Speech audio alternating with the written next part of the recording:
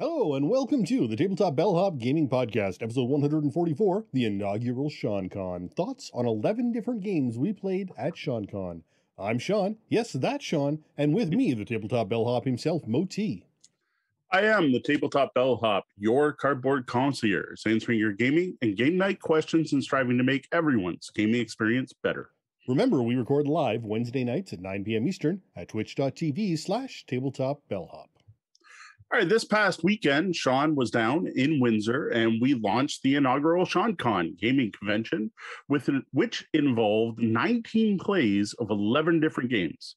And I want to hear Sean's thoughts on each of those games. After that, we've got a review of our most played game from SeanCon, Draconis Invasion. And I've got a review of CodeMonkey's Going Bananas, a programming game that I've been playing with my kids quite a bit this past week. Welcome to the Suggestion Box. Here we highlight some of our interactions with you fine folk. First up, a comment on our White Star Galaxy Edition review on YouTube. Finger commented to say, there is a supplement for additional classes and rules to play a Star Trek game 5-year mission. That is pretty awesome. Thanks for the heads up on that, and I'll be sure to drop a link to it in the show notes. Well, next, a few comments on our one-player fantasy game suggestions from last week. Starting with Mike Riley, who writes, that's a great selection of fantasy games that can be played solo. Gloomhaven, Jaws of the Lion, and Lord of the Rings, JIME, Journey into Middle-earth, are my favorites. Too many acronyms. A good dice checker game that flies under the solo radar is Masmorra Dungeons of Arcadia. It can be played cooperative or competitive, which means if you don't mind controlling 2 characters, it can be played solo. Cool. Now, Brock Wager tweeted, I love Legacy of Dragonholt solo. And Jeremy Powell has a correction for us. Point of order. Lord of the Rings, the card game, was 4th living card game from Final Fantasy games, not the first. It was the first cooperative living card game. Fantasy Flight games. Though, and it's not long out of print. Aside from a few minor expansions, expert level nightmare decks, and print on demand scenarios that have indeed been taken out of print, it is all still in print. Though, at any moment, many of the expansions will be out of stock and between printings, which isn't the same as out of print. It's also my pick for the best solo game experience ever made. Nice. All right, so let's work backwards here, I think. Let's start with Jeremy's comment. So thanks for the correction. This one I blame on my source, though I probably should have done some digger deeping. Wow, the words are backwards tonight. I can't even do it. Digging deeper into this. So here was where I got my information from. It said, Lord of the Rings, the card game, was the first ever living card game, LCG. Every month, the manufacturer releases new adventure packs, heroes, and scenarios. If you want to make playing board games an ongoing hobby, whether alone or for the entire family, we recommend you try this out. That was from happierhuman.com/solo board games with hyphens between there. So I saw that. And then I went to Board Game Geek. And in the Board Game Geek listing, it explains what an LCG is, as if it's a new concept. So with those two things combined, I just thought it was the first ever LCG. I don't play LCGs. I don't pay attention to LCGs that much. I tried Android, and I tried Star Wars, and I didn't really like either, and I kind of stopped after that. So my bad for, I guess, not digging deeper. Now, as for the out-of-print mistake, that one's 100% mine. I can't blame anyone else for this one. I just hear people complaining about not finding stuff for the game constantly, and knowing the game's old, like in board game years, right? It's like 2011 or something like that. It's been around for, it is 2011. It's been around for 10 years at this point. So I just assumed it was out of print. So please take this as my correction to what I said about Lord of the Rings, the card game, last week. Now, when I do get around to writing up a blog post on this topic of solo fantasy games, I'll make sure to include those corrections. Now, moving back, thanks, Brock, for the comment, and Mike for the game suggestion. Now, I own Arcadia Quest, which is like the first part of Masmorra. Masmorra was a new version of Arcadia Quest, or a follow-up. And I dig Arcadia Quest. That can't be played solo, though. So I actually had no idea Masmorra could be played solo, but I haven't played it either way. So what I will do, though, is I'll toss a link to that in the show notes. Well, next up, a very nice comment from Kim Brebeck, who is one of the developers at Good Games Publishing, as well as a board game content creator. Kim gave us a great shout out on Twitter and then contacted Mo to say, at Tabletop Bellhop, your reviews of Unfair and Funfair have been fantastic, reasonable, considered, and insightful. You played each numerous times, and you clearly understand the intent of and audience for each game. I'm so glad you replayed Unfair numerous times and learned that the strategy in the disaster mitigation and management is absolutely an intended part of the game, that it adds depth and tension and drama and a certain kind of fun. This shows the importance of reviewers playing a game multiple times to really understand the design choices. Thanks. Well, thanks so much for this, Kim.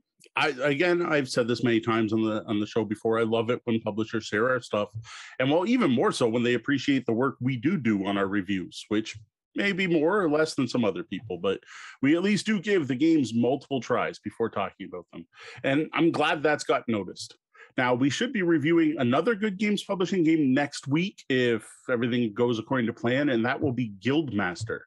And the only thing holding that one up is actually wanting to play it again. I need to play a two-player game with Deanna and I, just to give it a shot once more, two-player, now that we both know the rules and have played multiple times. So you can look forward to that one next week. Finally, let's wrap up with a couple of anniversary comments. Jason G. Wallace writes, congratulations on the anniversary, the big 03. Many more, please.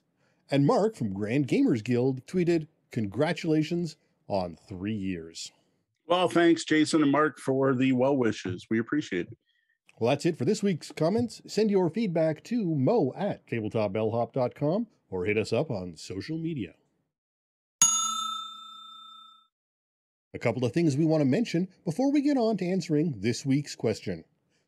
All right, as of today, you've got 1 week left, 7 days to enter our Watergate with box insert giveaway that's live now over on the blog. Again, that's for those of you here live on Wednesday. When this hits on Tuesday, you're going to have 1 day to enter. Use the link in the show notes, scroll down on the homepage, or find a link on the blog under Tabletop Gaming Deals to enter. Good luck. Now, for those of you listening at home, I really hope you're able to join us for Extra Life Tabletop Appreciation Weekend this past weekend. Thank you, all of you who stopped by, and an even bigger thanks for those who donated. You rock. Remember, you can donate now by hitting the donate button at windsorextralife.com. We're here to answer your gaming, or game night questions. Tonight, I'm going to be the one asking the question, and that question is, what were the games you got to play during SeanCon, and what did you think of them?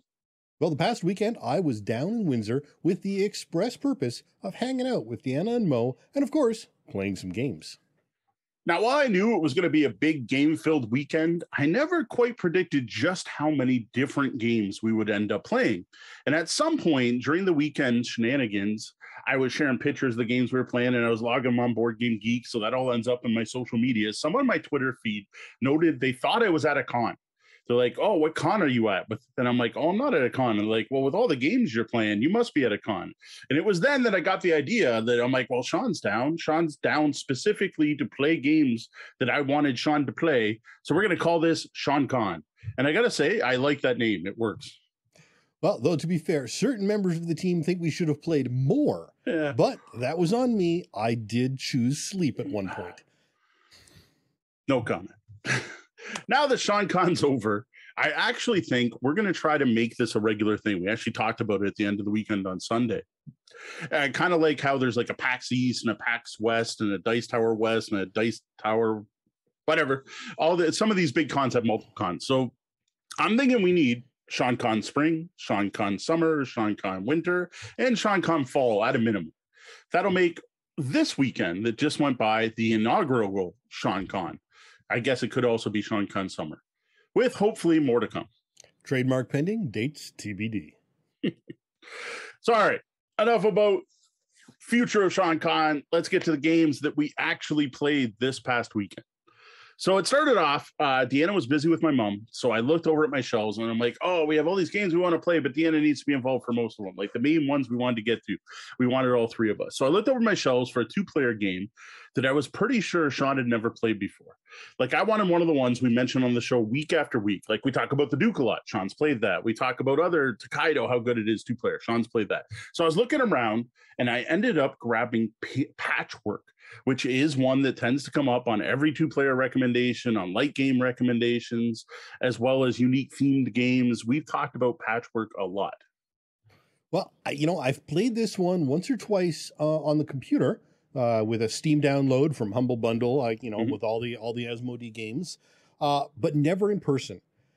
And while honestly, I would say many games do actually, especially the more complex ones, actually end up being better digitally, this one is not one of those. Though it is simple and straightforward, and there's no reason to digitize moving around, some Tetris pieces. Plus, other humans aren't the AI in that game that just does insane things that I don't understand. There's something about this game, too, that I think you need the tactile nature. Like polyominoes are meant to be manipulated and touched and flipped. And remembering you can flip them is an important part of scoring well in Patchwork. But I agree. I have played Patchwork many times, and I usually score what I think is okay. And I got the app and I played it, and I was like, whoa, I guess I don't know how to play Patchwork. I don't know what it is I'm missing. Now, we ended up playing 2 games. The first one was extreme just because I can't follow a scoring path, or maybe I can. I'm not sure, because the second game did seem like we were about the same spot. And, well, we played poorly, I think. Like, just overall, like we were struggling to get positive points, which I know is kind of a thing in Patchwork. It is hard not to get a negative score in this if you're inexperienced. But even being experienced, I don't know, that game's just, for how light and fluffy and fun it is, you do that in-game scoring and it's kind of soul-crushing.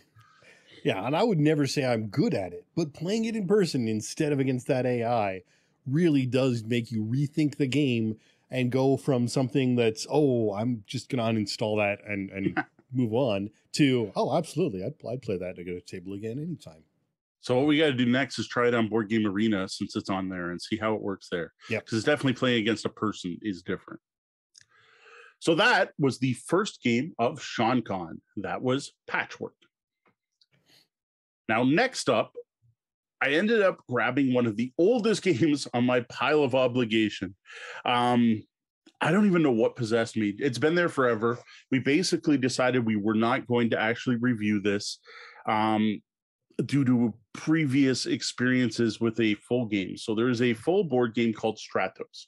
What I grabbed is the Light in Darkness expansion from Board and Tail Games. Now, this is a standalone expansion for a bigger game that its selling point supposedly is that it is a mashup of Dungeons and Dragons and Catan. So this is an interesting game. As Mo mentioned, and called it, it's someone's passion project. Yes. My immediate thought as I was going through this was Cones of Dunshire from the TV show Parks and Recreation. One of those games that a group just put everything into, but didn't have people from the outside looking at it, maybe pointing out some things that they might want to dial back or rethink and adjust. It's just one of those things where sometimes too much love can blind you from some of the failings that have cropped up along the way. Yeah, this is one of those games that just feels unfinished. But if you call it that, the designer will show up to point out they've been working on it for 10 years. It is definitely a passion project for a small group of gamers. I personally kind of dig this game. There's just something quaint about it. Like I can tell what they were trying to do, and I almost appreciate the stuff. Like they have this system where you standees and you slot things on them, so the information's always on the board, which sounds good in theory until you see it. And you get the cardboard pieces and you fight to get them on, and then you realize when you put them at arm's length, they're unreadable anyway. And like just the concept's there, and it's so close. And then they added these D&D like attack rolls, but to do everything. So if you want to harvest resources, you got to roll. If you want to attack someone, you got to roll. When you explore, you got to roll, and there's a chance to fail. And it's a high chance, like 25% chance you get no resources, which just isn't fun. It's so almost there. And like, to be honest, I've got the original game in my to get rid of pile. I'm probably going to put the expansion there, but I'm going to feel bad getting rid of it. Like, I feel like there's a group out there that would love this game. And I think they'd be role players who are going to dive into board games. I just think they'd be obsessed with this game. Yeah, it's one of those things where, again, they haven't done anything extremely wrong. Like, nothing is just, this is game-breakingly wrong. None of it. But there are things that just a tiny shift could do things better. Yeah. Like, instead of slotting things onto your character, cards or you know, something in front of you that would last longer and be more readable and more usable than the interesting but ultimately fiddly and problematic slotting mechanism they chose with. Little things like that. Like, just, again, it's all just tiny little details that, you know, a professional external editor and developer probably could have helped point out and deflect before the game made publishing. It's got some concepts that are interesting, and it wasn't a disaster. It wasn't a, oh my God, this is a one on Board Game Geek. But because of some of its failings, it just felt like it didn't reach the level that I'm sure it is for these creators. I'm sure the game is a 10 out of 10 for these creators. No question about it. You can feel the love. Unfortunately, outside of that group, with a discerning eye, some of the flaws start to appear. Yeah, I mentioned this on our Sunday brunch when we mentioned this game. It really feels like a game that someone would have brought to us when we were back at the University of Windsor at the gaming club. And now and then people would show up with their homebrewed games. And this feels like one of those. It feels like something some of our friends back at that time would have showed up with. And to be honest, back in the 90s, we probably would have been blown away by this game. Yep. No, absolutely. So that was the second game of SeanCon, Stratos, Light in Darkness. Now I'm going to take a moment to address the chat room here, because Red Meeple Ryan has said that SeanCon is even more exclusive than the Gathering of Friends. One of my life goals is to get invited to the Gathering of Friends. So one of my goals as a content creator is to somehow get well known enough to get invited to that. Second comment to that is it would be fantastic if this actually did kind of blow up like that and became a Canadian Gathering of Friends, where we actually like rent a hall and have an actual con based on this weekend. That would be awesome. All right, as we're wrapping up Stratos, again, there's Light versus Darkness expansion, which is standalone. Tori and Kat showed up with their Tim Hortons and everything, and some awesome spicy meat sticks, and we paused for some charcuterie dinner. Now, once that was done, we broke out the first big game of the night. This is one we've been planning on playing for 2 weeks. It was one of our plans was to play this with Tat and Corey. I'm just like slupsisms all over. Is that the right term? I can't remember the term for them now. All over the place. It's Tapestry from Stonemaier Games. Now, we've talked about Tapestry quite a bit, and we did talk about how Sean and I did play with Tabletopia, and wow, that was a disaster. What did you think about the game, getting to physically touch it? Well, I have to say, in some ways, it was kind of a relief. I was expecting to like this game. I could see past the problems of the Tabletopia interface and feel like I was going to like this game. And I did. I really did. I think I played my Civ well. I don't think any of us were going to touch D that game. I think that was from pretty much turn one. She had a direction and a goal that was heading for a serious victory. But I played my Civ well, if not expertly, because again, I'm still, there's still a lot about this game to learn. There is a level of system mastery involved. But I really enjoyed the 5-player version. I didn't find it dragging between my own turns as much as I expected it to. There is enough that it's like, oh, I'm finishing up doing this, so you can go ahead. That goes on and things like that. That it really, even with 5 players and you know, some real decisions that have to get made, it doesn't drag anywhere near as much as I expected it to. Now, what about the end? You were the first one out. Like, you went into Era 5 before anyone else. And you had a good 4 or 5 rounds there where you weren't even playing. Yeah, no, it didn't bother me at all. Like, it wasn't Good. that, and it was really only about 3 rounds, I think. Was it and 3? It was interesting. Well, I think it was 5, but it got down to just D and I, and we were just like bang, bang, bang. I do this, possibly. I do this. And I mean, there was the interesting aspect of like the wedding between Kat and Dee. So, there were things that were still happening with one player who was out of it. I unfortunately, again, I made some poor choices and didn't get any links. So my end scoring ended far too early. Even though I stepped out, you can still score after that point if you have set something up. And unfortunately, I didn't. In hindsight, I probably should have taken my other civilization, but I didn't, specifically because I had already played them before. Yeah. It was the one I played on Tabletopia, and I wanted to try something different. Again, if I'm going to get a new experience with the game in a new way, why rely on part of the game I'd already done before? Totally fair. One of the comments you made right at the beginning that I really liked was you touched on, you're like, ooh, these boards are nice. The textured quality that stops stuff from sliding. You'd mentioned it a few times during the show. So, to finally actually feel it, you're like, oh no, okay, this is, I understand what they've done here. Yeah. This makes a lot of sense. Why couldn't they do that with the boards on Mars? Space base. Terraforming Mars. Space base. Well, space base especially. Yeah. It would help that little bit. It would. So that was SeanCon Game 3, Tapestry. Now, we had the next game planned out too. So this was another big one. I knew this was going to be epic. I really have been wanting to introduce Tori and Kat to Adventuria, especially playing Gloomhaven with them, right? Another co-op fantasy game. I know they're into D&D and those tropes. So since it was their first time playing, I broke out the Master Tailor Poltergeist demo kit, and we played that first. Now, Sean had played that before, so we got to see it. Deanna just took a short break. She took a little nap, which is fair. And as expected, Tori and Kat really dug it and were eager for more. They're like, oh, this seems really neat. I can see where it's going. I want to try it. So then we broke out Forest of No Return, which I'm still playing through in order to review at some point. So again, these we have played, Deanna and I played one scenario, and we played the second short scenario. So a bunch of die rolls, then a boss fight. That's it. I think that went really well.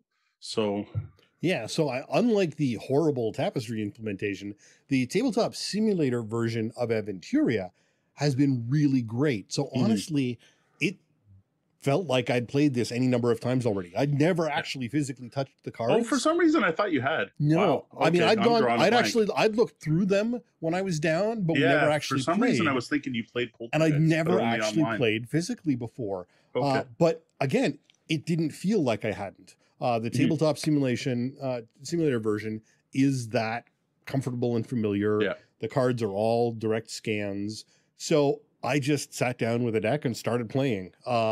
And I hadn't played the mage before, so that was a bit of a different twist. But again, they all play similarly enough that you just have to remember you're going to be using your magic skill instead of, your whichever skill for the rogue, it was usually melee or ranged. So, again, it felt really nice. And this, they're definitely a pattern to the adventures.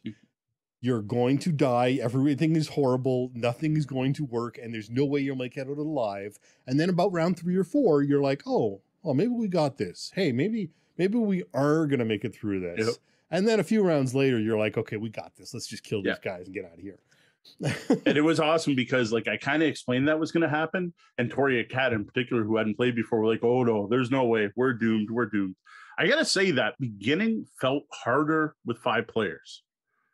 Just because of the number of things that were out. But then at the end, 5 felt like too much. Well, and again, part of the problem was we couldn't tell them we couldn't get them to stop rolling the bad dice. Well, yes, there was that.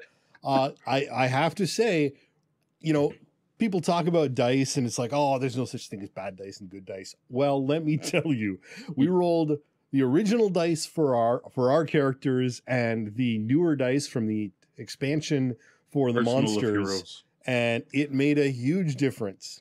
They they don't feel random. Again, without No. we don't have enough. I don't have enough data to say that with certainty, but they certainly felt like they were rolling a lot higher overall. Yeah, the dice in Arsenal of Heroes, at least my copy, are terrible, like really terrible. And people didn't believe me, and I'm like, you don't actually want. Like I was teasing people saying, roll this. You got it. Oh, you're making a melee attack. You got to use a melee die. And Tori was all in. Deanna was half in, and then most of us by the end had switched to just the black dice. Oh yeah. No, it was crazy. I mean, with for people who aren't aware, when you're rolling a monster attack, generally, if you roll anything above 15 or so, they're not going to do anything, or they're going to do something minor that doesn't affect you. So by picking up one of the dice from that expansion and rolling that as the monster dice, monsters weren't doing all that much. Yeah. Generally, they mostly avoided their actions. Slight spoiler in this adventure: when you roll really high, the monsters do stuff to each other, and that happened a lot. Yeah. So there is one other thing I do want to bring up about this expansion, because we haven't mentioned it tonight, and I'll definitely get into it more, is the adult nature has not changed. So I noted when Deanna and I played through the first short story, there was body horror, mutilation, over-the-top gore. And we were kind of taken aback because none of that is in the base game or in the demo kit. We're like, well, where did this come from? Like, this isn't the adventure I was playing. And we were thinking of introducing it to the kids till that point. Whoa, what'd this one have? Well, yeah, this one kind of shocked us. And again, this is all stuff you could skip over if you took the time as, the DM or the whoever was managing the game and sat down and did a pre-read. You could edit this. But as we were reading through Cold, all of a sudden there's all this sexual and bestiality, mention. And again, it's not graphic, but it's there. Yes. And it's there enough that it's something you probably don't want to have as the introduction to your kids for these topics. It's not a good starting point. Yeah, you don't want to be sitting in the middle of a game of Aventuria and be like, okay, so an orgy is when? Yeah, that's just not what you want to talk about. Nope. Plus, like, even the story tone was girl abused by her father that runs away and joins a cult. Only like, even that's... Yeah, and you are hired as her father's servants to drag her back to the abusive father, which, again, problematic content. Yeah. No question. So it's definitely be aware. I don't know how the future Aventuria. I'm kind of hoping they lean a little away from this and keep it a little less. And I people could be fine with this if you don't mind adult content in your game. And to be honest, I don't think anyone at our table was actually disturbed by this or bothered by it. But it's shocking. You don't expect it. And it's notable, and it's something that people should be made aware of. Zero. Yeah. People need to be made aware of before getting into this. And that's one thing I don't think this game does well enough, is prepare people. No, it doesn't broadcast you this sort of information.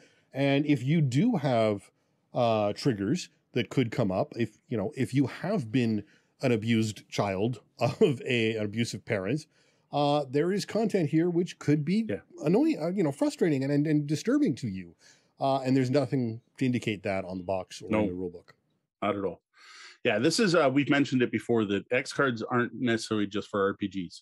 And every time we bring it up, people are like, well, what kind of what kind of thing in a board game could come up? Well, this is one I could totally see having an X card, like someone just tapping it and either stopping the adventure there or making sure the narrator completely edits out all mention of it. Like, and to be honest, as we kind of complained about in Aventuria, none of this really matters. You're just making a bunch of checks that modify the start of the combat. If you really wanted to, you can jump right to the combat. Like, just make a perception check, make a willpower check. Oh, you failed. You lose a fate point. You're only going to draw 2 cards. Let's go right to the fight. Yep. All right, that was the Aventuria adventure card game. 2 different games, one with Master Taylor's Poltergeist and the other with Forest of No Return for SeanCon Game 4. Now, at this point, after our pretty heavy games, it was getting later in the night. There was some beer being drank, not by everyone. Some people were taking part, some weren't. We swapped over to lighter games. And I have been wanting to play this game off my pile of shame since getting it, and that is Dude, which was not at all what I expected. Yeah, it was amusing, but it kind of wore out its welcome swiftly. It was, let's play this. Okay, let's put this back into the box and move on. So what I thought Dude was some kind of trivia game where you're trying to get people to guess an answer, but the only word the clue giver could use is dude. That is not what this is. This is instead more of a retheme of Happy Salmon or than the other games based on it, where you've got a card that says dude on it, written a certain way. You try to say dude to match how that word's written, and then find someone else around the table who's saying it the same way, make eye contact, confirm that you think you're both saying the same dude, then say sweet and reveal your cards. And if they're right, they go in the middle of the table. First one out of their cards wins. Like, I literally just taught you how to play dude. And it was fun. Like, I can't decide if I'm keeping this or putting it in the extra life pile, because there are certain times and certain nights I think this would be awesome.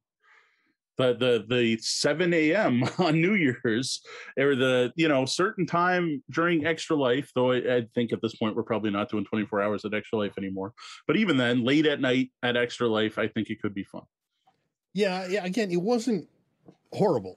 It just wasn't a great game. It's certainly something that you're not going to sit there and play round after round after round after round. It just, it was interesting, but again, it wasn't as good as we were hoping it was going to be. No, it was a different game, and that was a disappointment on top of everything else. So that was game 5. So then we followed that up with more dude. No, not that we played Dude More. We played More Dude, which is the expansion for Dude called More Dude. And this was at this point, yes, everyone was saying, let's just put it away. I'm like, wait. We got to try More Dude at least once just to get it off the pile of shame. So we did More Dude, and it's, I don't know, it's More Dude, but worse. It's Dude, but not as good. Like, yeah, it was a weaker premise. It felt, I think there were the same number of things or ways to say dude, but it felt less. It felt forced. It didn't feel right. And I think maybe if you took half of each deck and put them together for More Dude and Dude, maybe. I think that'll work. But I really do. Again, on its own, More Dude doesn't work. No. It just doesn't. So what More Dude did was twist it. So instead of the way dude is written, it's characters saying dude, and you're supposed to talk like that character. What I thought was bad in More Dude is they were too easy, except for the cowboy. How does a cowboy say dude? We never did really figure that out. Yeah. But like the robot was people going dude, and the ghost was people going dude. And you just knew instantly that, oh, they must have the ghost. They must have the robot. And the surfer dude was when you just said normal thing. Like, I was a little disappointed with that, because it was too easy, right? It kind of defeated the purpose. Whereas the first one, we did kind of, I think every group would do this, fall into a certain pattern for saying certain ones, and eventually you'll recognize them. But I think that's part of the meta game. And every time you throw someone new in the group, that's going to get mixed up, which I think is actually one of the good points of the game. Whereas these were just blatantly obvious what you should say. No, absolutely. And I think the interesting way of what would happen with throwing this in with the original dude is it would add a brain twist, because all of a sudden you'd have to go from seeing the word dude written in a certain way and saying it to represent that way, to seeing a character and having this again say that word, but say it in that character's word. And it's one of those things where if you got playing fast enough, it would be really easy to say dude, robot. No, I mean, and mess up that way. And you could even add penalties if it started happening. I think that would actually be a bonus. I think that would make the game better, to be honest. And so that, again, I think if you mashed it together, More Dude has some benefit. But yeah, as a standalone, if you're going to pick up dude, if this sounds fun to you, just buy dude, or buy both. Don't buy More Dude. It's not gonna. It's a one-trick pony that is over the first time you play it. Don't try and play More Dude on its own. Yes. So that was More Dude, our 6th game of SeanCon. Now I'm going to jump over to the chat again. So we have a question from May that I think is a good one here. So a question about SeanCon. Not sure if this has been asked before, but can SeanCon take place with Sean Hamilton or only with Sean from Hamilton? And I'm thinking maybe that's how we have to grow it. So next year we get Sean Hamilton, and then the year after I try to get Sean, and he'll cook us coney dogs. And then the year after we'll get Sean from Rogues to come in, and he can give everyone free comics at SeanCon. And I think we just keep growing it. And then we'll get Sean Cox over, and he can teach us to play BattleTech or Infinity or whatever new miniature games out there. And at some point, it goes from SeanCon to the Gathering of Seans. Yes, there you go. And then like the Gathering of Reeds, or I think the other place, Rick and Morty did that one too, I think. But yes, it might. And then all of a sudden, I'm not invited anymore because I'm not a Sean, and I'm all bummed out because someone took the thing I made and made it better. Well, you collect Sean, so I think you'll be allowed. It's whether or not Dee can. That's true. She might have to change her name. She'll be she'll use the female Sean. Sean Hamilton again. We did mention earlier. Sean Hamilton and Sean from Hamilton will be playing Space Base together on Saturday. So we're wondering if the worlds might collide there. So yes, we have pictures of you guys playing years ago, back in the old days where we gamed in public at game stores. Right. So yeah, after Dude kind of flopped, like we laughed, we had fun, fair enough. I wanted a surefire hit for the end of the night, so I grabbed my copy of Codenames Duet. Now we had 5 of us, and we played Codenames Duet, because remember, it's not just for 2 players. Now this was your first time playing this version of Codenames. What do you think? I think it's interesting, and one of the nice benefits is, while I had played Codenames with groups before, there's some downtime there, right? There's that time where, okay, they're guessing and you're sitting back giggling, but you're not really doing anything. Whereas in this time, if the other team is guessing, you're still staring at the card, trying to figure out what your next move is going to be and what's going on. There's a lot of action the whole time that game is being played. And it's fun. Yeah. It is really good. Like what do you think's better, Codenames or Duet? I think for a big enough group, you'd want to switch. I probably want to go back to Codenames. Yeah. Again, just space and various things. But for I'd say anywhere up to at least 8 people, Duet, absolutely, hands down. Yeah. No, I agree completely.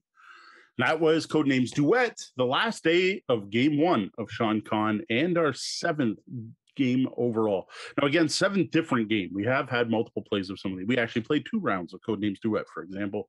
Dude was once each. Next up is Draconis Invasion. This ended up being deck building day. Somehow Saturday became deck building day. Now, I know Sean loves deck building games, and I expected to play some, but I wasn't expecting so many in a row. The one we started off with is Draconis Invasion, which we're going to keep pretty short here because this is the game we will be reviewing in detail later. Yeah, I mean, I sat down and started going through the book. You were upstairs sharing some deals or something, so I sat down and read the manual, read the instructions, and sorted the box to get out so that we could play it at some point. And it was just easy to jump right in there. I would say, just the super off the top 2-player tends to have a couple of little issues, but once you hit the 3-player mark and it plays from 1 to 6. Once you're at 3 players, it was just a good game. It was just, it was enjoyable, period. So just for those of you who haven't heard the review yet and won't be able to stick around for the full thing because you're, say, watching this on YouTube, this is a deck building game very much based on Dominion with a medieval fantasy theme where you are collecting action cards and defenders trying to defeat invaders who are coming in. It has a lot of the tropes of Dominion, but does do some interesting things like having to pay for your heroes once you've drafted them, and a really unique terror mechanic that speeds up the game and fills your deck with crap. It is definitely a different take compared to most fantasy deck builders. Yeah, the big theme behind it is you are behind, you are losing, you are... there is an insurmountable set of foes coming to attack your castle, your keep, your city, your realm. You aren't expected to win. The best you can do is hope to hold them off for this round. Yep. And that was Game 8 of SeanCon, Draconis Invasion. All right, so while playing Draconis, I spent a large part of that game comparing it to Dominion. Especially when some of the cards have the exact same abilities with different names. Like there is a lot of crossover here. And then what I totally missed up until playing this, that Sean had never played Dominion. So we had to fix that. So I went and grabbed my box of Dominion and we played 2 rounds. We played with both with Tiana. Yeah, we played both games with Tiana because I'm like, wow, we talk about Dominion all the time and how it's the root, and Sean's in the deck building. How has he not played Dominion? So I had to fix that. So we usurped everything else on the Sean Must playlist to throw in a game of Dominion there. And I mean, it's a classic. It is, it is where deck building comes from. It shows its age. A lot of games have taken it and moved on, but that doesn't mean it's not still a good game.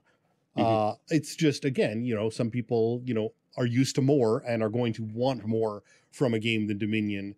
But when they do finally drop the app, I will be buying it because I still enjoy it as a deck builder. Yeah, it feels so pure. I actually enjoyed these plays. I was thinking of getting rid of Dominion until I played this, and I'm like, Dominion it's just pure. There's nothing clogging it up. There's nothing making it messy. The rules are all perfectly clear, and you get that combo where you do 80 things in a row and then still get to buy nothing because you only got up to 7 coins. Like, there was a lot more there to like than I thought. Though I know I'll get sick of it quick and I'll be like, no, give me something where I can attack bad guys or build spaceships or move up on a track. I need more than this, or put trains out on the track. So that was Dominion, the original deck builder for SeanCon Game 9. Now, once I realized Sean hadn't played Dominion, I'm like, okay, wait. You've at least played Tyrants of the Underdark, right? Like, that's like my favorite deck builder. Oh no, Core Worlds, I still can't decide. Core Worlds and Tyrants are close, and I know Sean played Core Worlds. I had no clue that Sean had somehow missed on this on Tyrants. Like, I actually thought, I swear I can remember playing it at the CG Realm and what games were behind you. And I don't know who I did play with at the time, but I swear I remember teaching him, and I was totally wrong. So, of course, again, I had to usurp the Sean playlist and go, no, you got to play Tyrants of the Underdark. So it's a good game. And I have to say, there are certain Dungeons and Dragons board games which I have been rather harsh on for having painfully weak premises and painted on themes that make it not a D&D board game. This is not that. This is the Underdark. This has all the intrigue and backstabbing and spying and dirty pool you'd expect from Drow in a deck builder with area control. Don't ever learn it with people who are lovers of the game and vastly more experienced at it and have a level of game and deck knowledge that you as a new player can't hope to reach. Yeah, so my lesson learned is only introduce Tyrants of the Underdark to 2 new players at once, not just one, I guess, with Deanna and I. Deanna had us, though. Like, she managed to get some early promote cards, and then after that had cards to clear the market, and just made sure neither of us ever got another promote card. I think we each ended up with 1. I think I promoted 1 thing the entire game. Yeah, and promotion can be a huge part of that game. But somehow she managed to do that and still take over the board. So I was impressed by that. I'm like, usually you kind of go one way or the other. You focus on one part of the game, and she managed to pull off 2 of them all at once. So yeah, Deanna kind of kicked our butts, and yes, we both did pretty well compared to Sean. But yeah, we have played the game a lot and we like it. I've tried every possible deck combination. Well, I wouldn't say I've mastered the game, but I can look over at the market and be like, yeah, I know what all those are. I know which one I want, which is a huge advantage. And see, again, I'm not having any idea what any of these cards were or meant put me at a disadvantage significantly. But again, it was still fun. It's a good game. It was just one of those experiences where, and again, I tend not to really care too much if I'm winning or losing, and especially when Dee's there, because Dee's going to win. So, even second or third doesn't really matter to me. But I could definitely see how someone who was more interested in winning or losing would definitely walk away from that with a bad taste in their mouth because it was a trouncing. So that was game 10, Tyrants of the Underdark. We're way off track from what we wanted to play, so we need to get back on track, and leads us to our final game of SeanCon, which was getting Sean to be able to try the ABDW expansion, Alien B-Movie Dinosaur Western expansion for Unfair. This time, this was actually, we decided, had we played before? This was our first time using ABDW? No, you played once before with the I had played once. dinosaurs. That's right. I hadn't tried these two decks. That's what it is. This is my first time with these two of these decks, which was Alien and B movie. And it just like the three of us are like, well, what goes with aliens and B movies? Well, robots, obviously. You got to have like aliens versus robots. And I got to say, I don't know. I didn't really love that combo. Yeah, it was interesting. Despite the randomness of the game taking a hunk out of my score, I still enjoyed it because again, that's part of what you get when you sit down with Unfair. If you hate randomness, don't play Unfair. Yeah. There is going to be an aspect of randomness that no matter how much you plan for and try to account for, some things can still happen. Yes. Yeah, you got hit bad by the last two events in the game. The last two unfair events both hit him hard. So part of that is I'm thinking there's one particular blueprint there you should just never touch. No, it should say impossible on it. After using the alien deck now 3 times, I'm honestly thinking, I'm like, there's just too many random things that can happen. Like in our last play, which I shall be talking about later, an event that goes, everyone gets alien prestige. And then you're like, see, I actually disagree on that. Because I did score that full thing. And I even know how, if I got it again, what I would do to avoid what that person, how that person got messed up. Right. So there are a bunch of different strategies. And again, we've said this before with Unfair, system mastery helps because if you don't know what to be prepared for, you won't be prepared for it. And there is the chance that luck may hurt you anyway, but at least if you know the decks, you've got a better idea of what to match up with what and what to use to try and avoid, oh, well, if they're using that, then this is going to be in the deck, so I need to watch out for this, and that. Yeah. Just goes a long way. And I think now, having played with the alien deck, I've got a better idea of a couple of strategies to use when that deck's in there.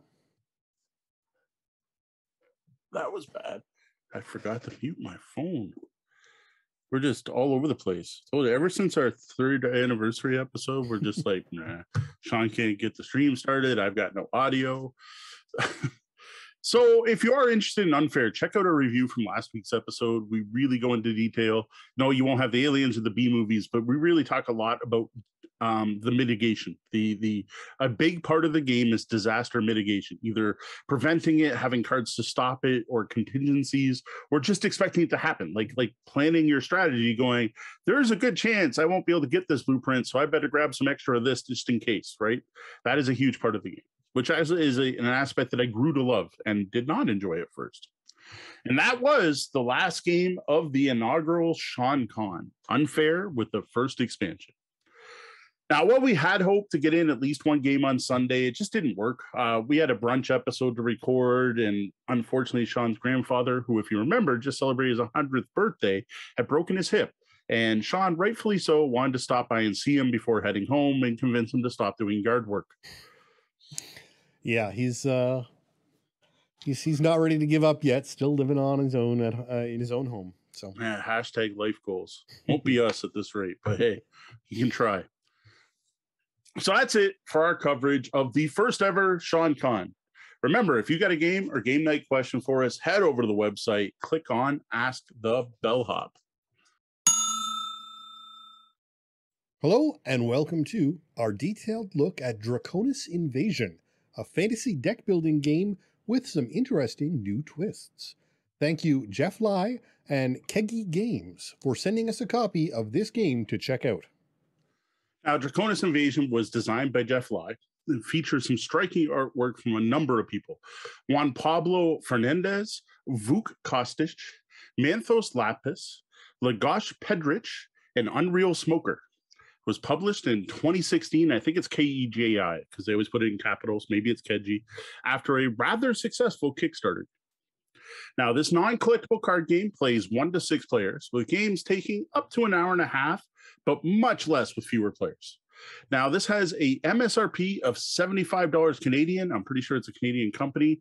I could not find a US price. It's around there somewhere, but $75 Canadian.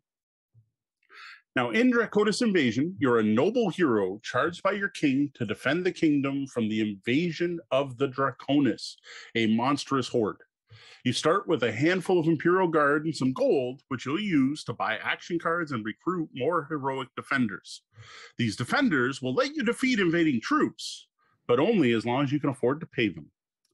Earn additional glory for completing contracts for the king, which require you to defeat specific foes. And do all of this as terror builds, rushing the game to its end.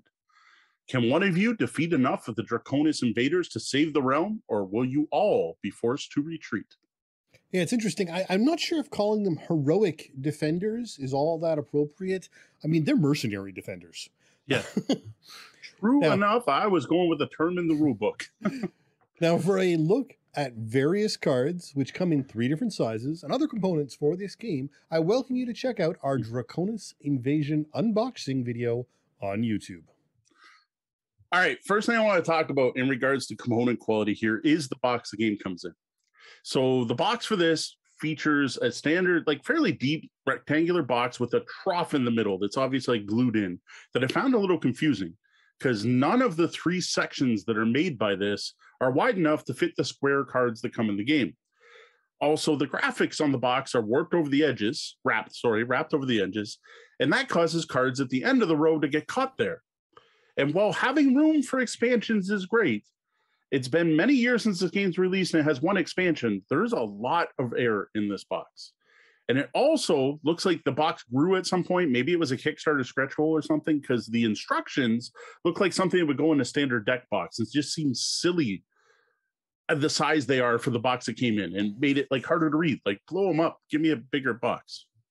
Yeah, now actually, I did the sort for this one, and while they did thankfully give you plenty of nice foam to hold things in place, boxes of this style are just frustrating, and they don't make it easy or enjoyable to work with cards of varying sizes. I had the exact same complaints with the Multiverse box for the DC deck builder. It's just not the right way to hold cards. Like, I almost wonder if they went to someone and said, give me the box of legendary games come in, where the center trough is actually for the play mat you roll up to play on and not for holding cards. Like, I'm wondering if maybe they went with a publisher or some manufacturer that had offered them that. Like, oh, we can give you this box that we also use. I don't know. It's just not great at all. Yeah. Now, getting back to the rules, though there are 3 copies. Ermin? Wow. All right. There are 3 copies of the rules in English, German, and French. These are pretty clear and easy to read, include quite a bit of flavor text in addition to the game rules, including a whole section at the back that tells you who all the defenders are and who all the monsters are and everything else. Now, being a deck building game with a static market, the game does come with a number of layouts for you to try out with different types of cards, and they give you 10 different scenarios. And they're meant to be played in order, with the final scenario, actually an 11th scenario, being to randomize the cards. So that's also available. Now, even though the rulebook is, as Mo mentioned, small, it was pretty easy to read and flip through even with my aging eyes. Now, the cards themselves are of excellent quality, linen finish. They feel good in your hands. They don't slide around. They do come in 3 unusual sizes. So there's your standard playing card size. Then there's a skinnier card. Then there's 2 different types that way. One's landscape, one's not. And then there's also perfectly square cards. Well, rounded edges, but square cards, which does make sorting the cards a little easier. But I am so glad I don't sleeve my games.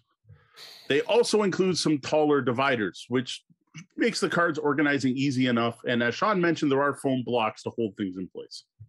Yeah, so the decks were not sorted into their individual cards when we first opened it. So in order for me to sit down and sort this all out so that we could build these layouts easier as we, open up the book and the book and picked a layout to go with, every deck had to be sorted out into the different piles in order to put them away. It was really bizarre to, have this great sorting mechanism and then print your cards in these groups that don't make any sense as far as I can tell. Sean has never played a legendary game. It never opened a legendary game. You know what's even worse? I sorted a ton of those during the unboxing. It was worse. I sorted them by card back at least. So At least you had some sorting going on. Now, the cards you do include action and defender cards. Those are the ones you buy and build your deck with. Campaign cards that are for endgame scoring. Invader cards at 2 levels. Those are the things you're fighting. Terror cards, which clog up your deck and advance the timeline. And finally, event cards, which occur every time the terror level gets too high. So, well, as mentioned earlier, the art on these cards is great. Some of the pieces are indeed poster worthy, I think. Mm-hmm. But overall, the art is dark. And by that, I don't mean theme, though they are that as well, but primarily with these blacks and browns and dark grays. And as a result, identifying the cards from their images is not easy. This is not Magic where you're going to go, oh yeah, look across the table and you see a piece of art and you instantly know that, oh, that's the Mesa Pegasus or, you know, Angel of whatever. Yeah, that's not going to happen in this game. There are a couple of cards that do stand out in my mind as other than dark. The Sorceress was a bright card and really stood out, instantly recognizable. But other than that card in particular, they're all just a blur of dark. The action cards, every action card we saw just all blended together. There was a row of cards there. I couldn't tell you what the pictures were. And some of them, we couldn't even figure out what the picture was. The gold digging card, we never did figure out what that art was supposed to be. Yeah, no, it was strange. And I mean, it's probably a crop of something. And if you were like, you know, if you were able to zoom out and see what the artist was picturing in its entirety, it would make perfect sense. But I can't quite tell what this is. If anyone does have that game, let us know what that picture is supposed to be, because we passed that around the table trying to figure that one out. Yep.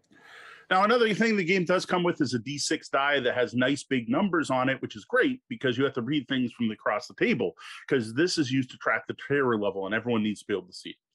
Then there's the mystery item, the black cloth bag that is in there for no reason. There is nothing in this game that needs a bag. Nothing. This was confusing enough that I went online looking for a use for the bag, wondering if there was something in the original Kickstarter or some expansion or something print and play or some... No one seems to have figured out what this is for. There are multiple threads out there discussing this bag, but no answer to its existence that I ran across. So what I decided is this is the bag that we're going to throw in Adventuria for the hero tokens to randomize things, because the bag that does come with Adventuria is a little tight. That's what it's for. It's to help out another game from another publisher. Same thing. If you know what the art is on the gold and you know what the bag's for, hit us up. Well, now that you've got a good idea of what you get with this deck building game, how about you give us an overview of play? All right, you start a game at Draconis Invasion by deciding what action and defender cards you want to use. Now, there is one card from each of these types that's always in play. The other 5 cards, though, you swap up between games. Now, as mentioned earlier, the rules include 10 different scenarios that are meant to be played in order. And then once you finish those, you unlock random market play. Now, while initially I sort of dismissed the progression, and I'll admit it's not supported by any lore or text in the manual, it did mix things up nicely and change things up as we went.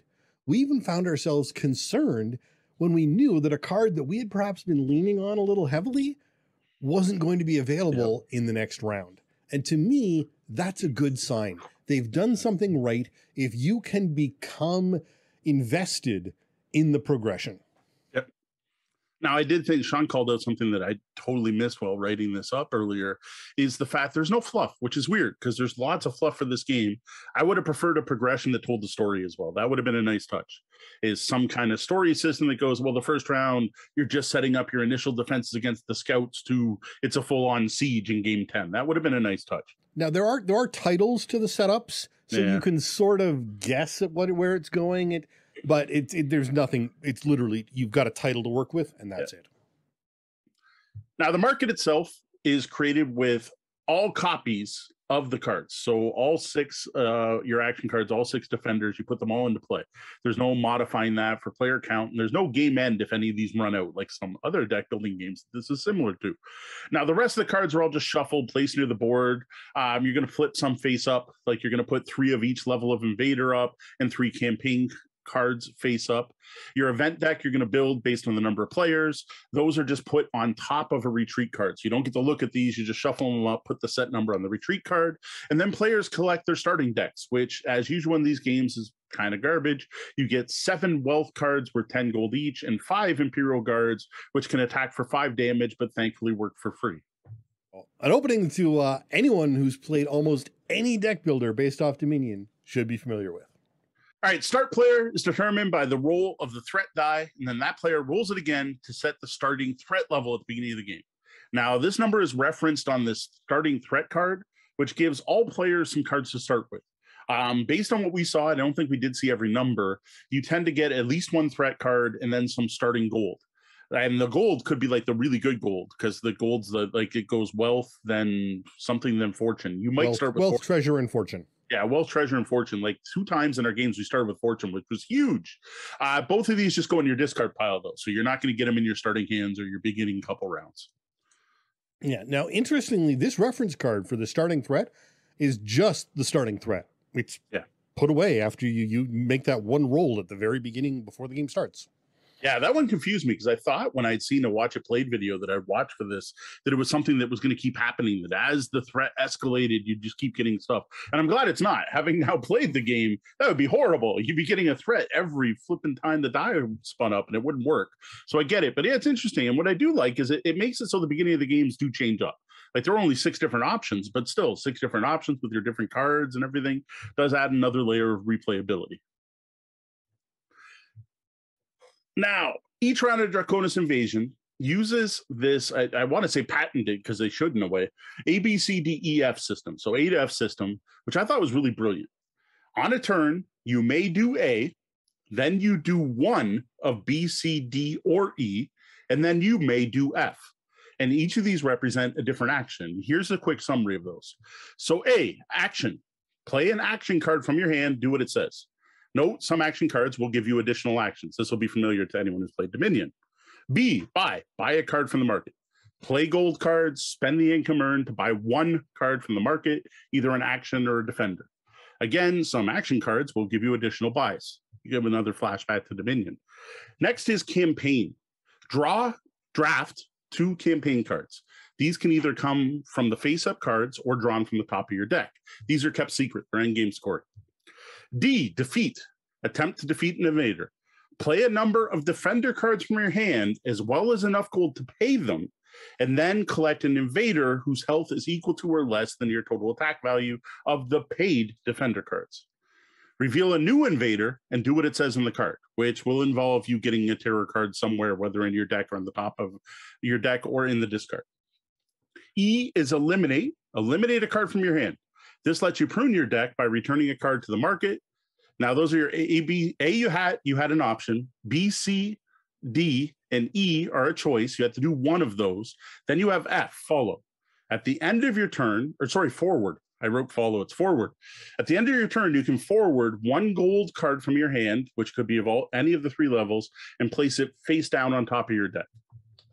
Honestly, the simplicity of this system is subtle, but powerful. One problem with many deck builders is the turn action order, trying to remember what you can and can't do and in what order you can do it. By using a mnemonic already known by everyone in the 3 languages you're printing your game for, you've just eliminated the problem of trying to remember that order. Just straight off the bat. French, English, and German are all using the same alphabet. So you've learned, if you're able to play this game, A, B, C, D, E, F.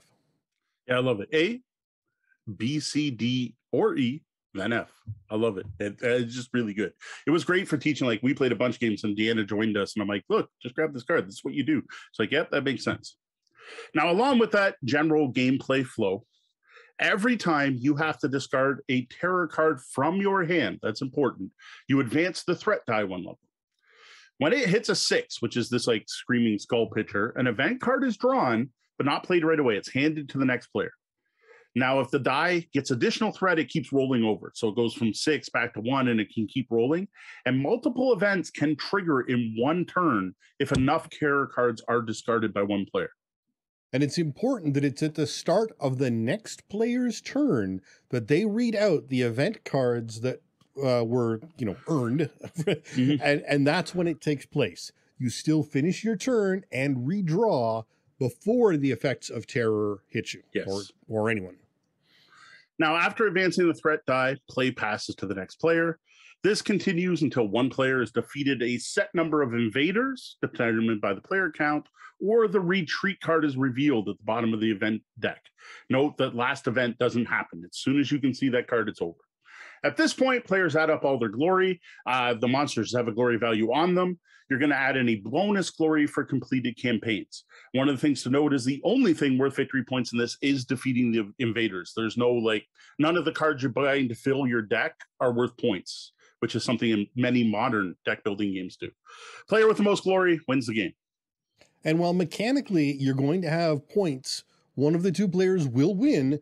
From a story point, it's worth considering that it's a loss against the game if that retreat card emerged and you didn't kill the correct number of enemies to end the game in that manner. What's odd is it's not just a game lost, no one wins. It's odd that it's still, to be honest, it's just a timing mechanism. To me, that removes the theme from the game. By having it you all lost, all your efforts were for nothing. I think it would have been actually better if that retreat card made it everyone loses, to make the game have more of that competitive nature. Now, due to this being a card-based deck-building game, of course, there are a number of cards that may break the rules. I shouldn't say may, they all do.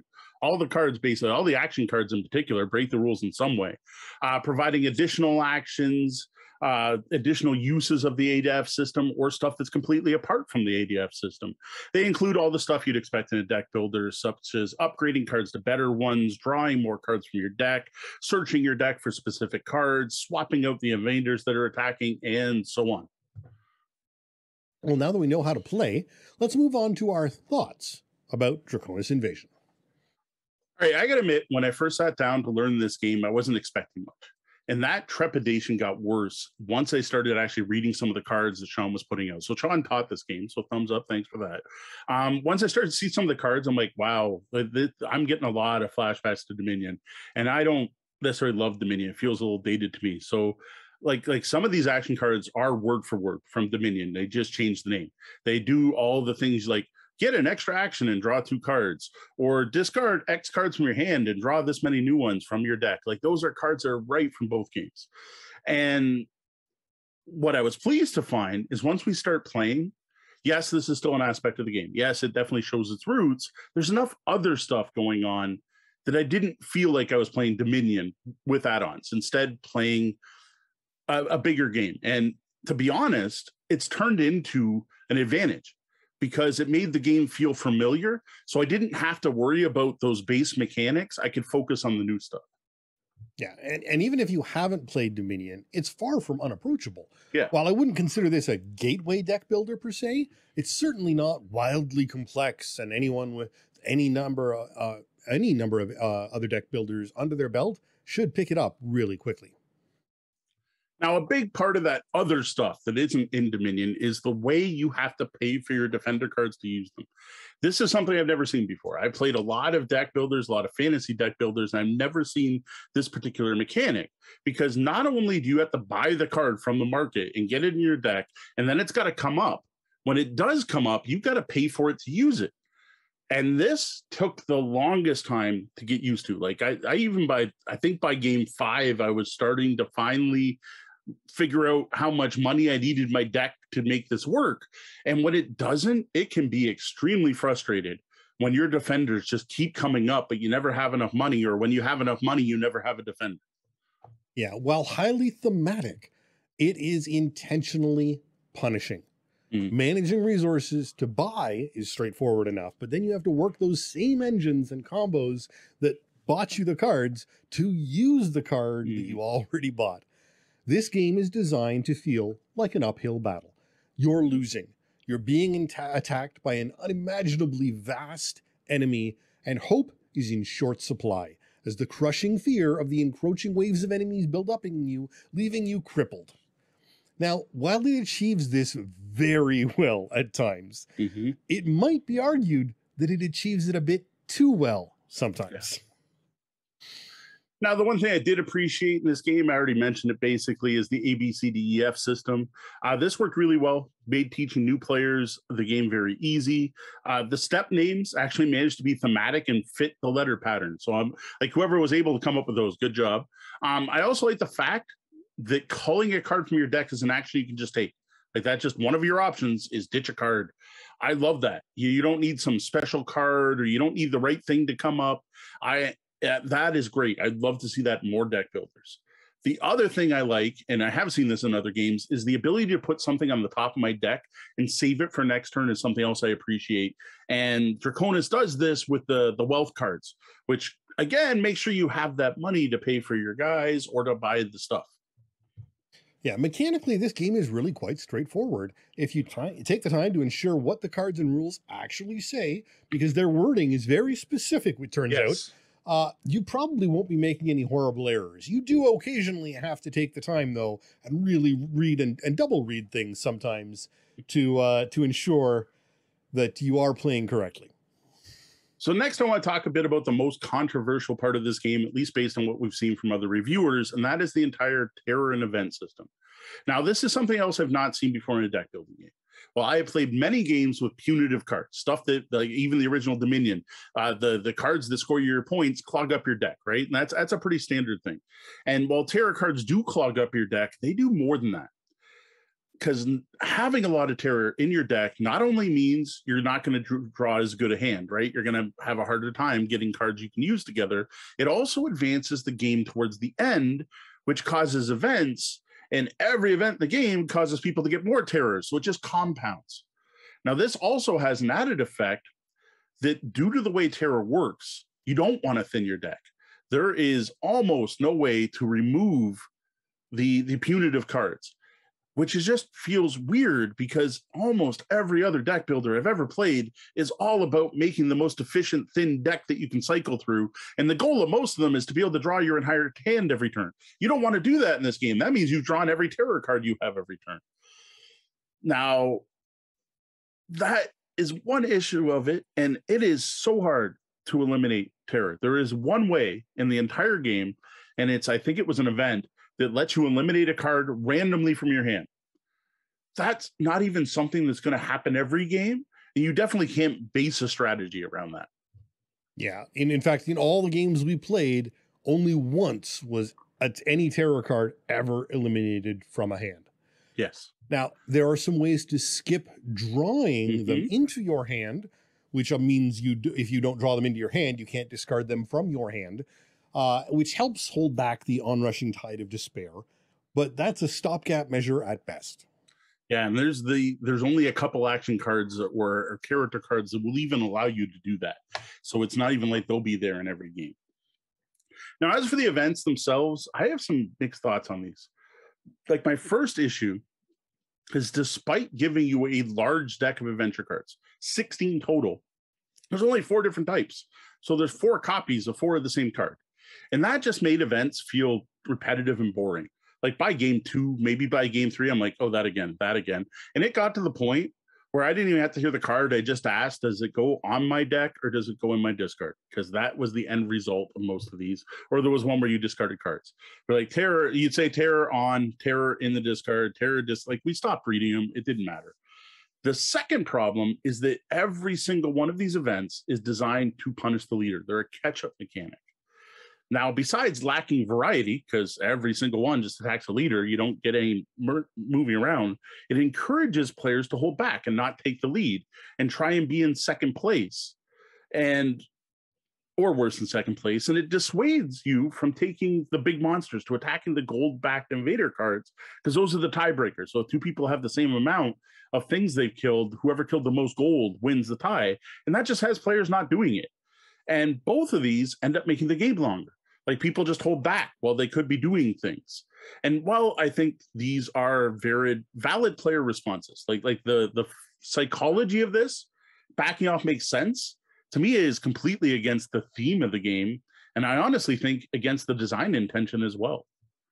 Yeah, indeed. This would be my number one complaint of the game. These need variety. And even if they are only ever going to attack the kill leader, a better spread of things of outcomes could reduce the need for players to avoid killing things. If you knew it might not be as soul crushing and punishing a result when it came up, then you might just take more chances and do more.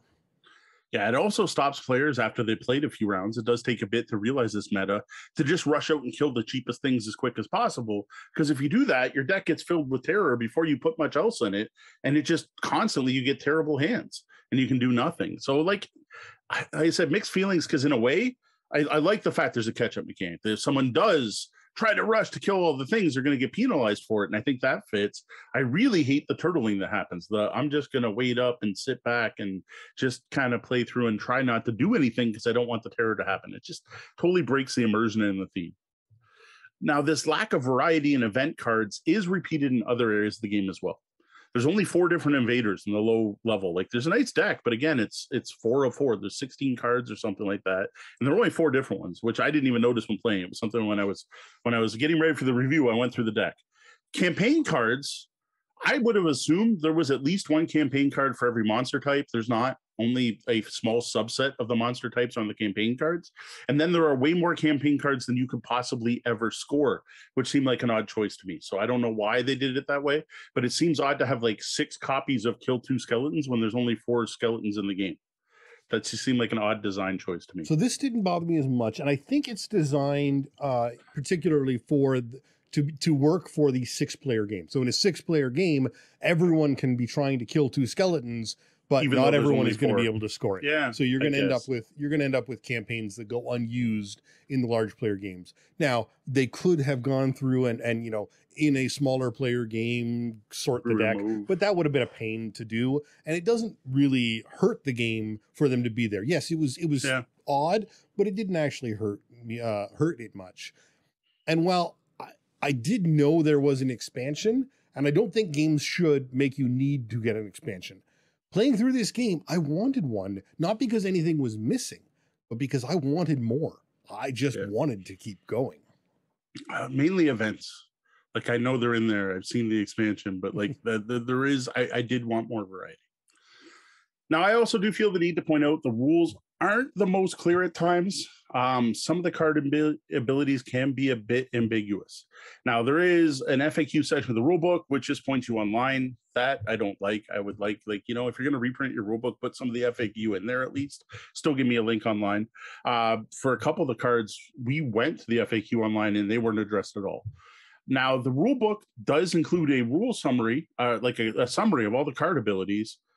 But this is odd. All they did was repeat the text on the cards. So if you don't understand the text of the cards, you're like, oh, look it up in the book no, that's the exact same text, which is just weird. Usually when they put the rules in the book, there's like a more detailed description of how a card works, maybe step by step through this, then this, then this.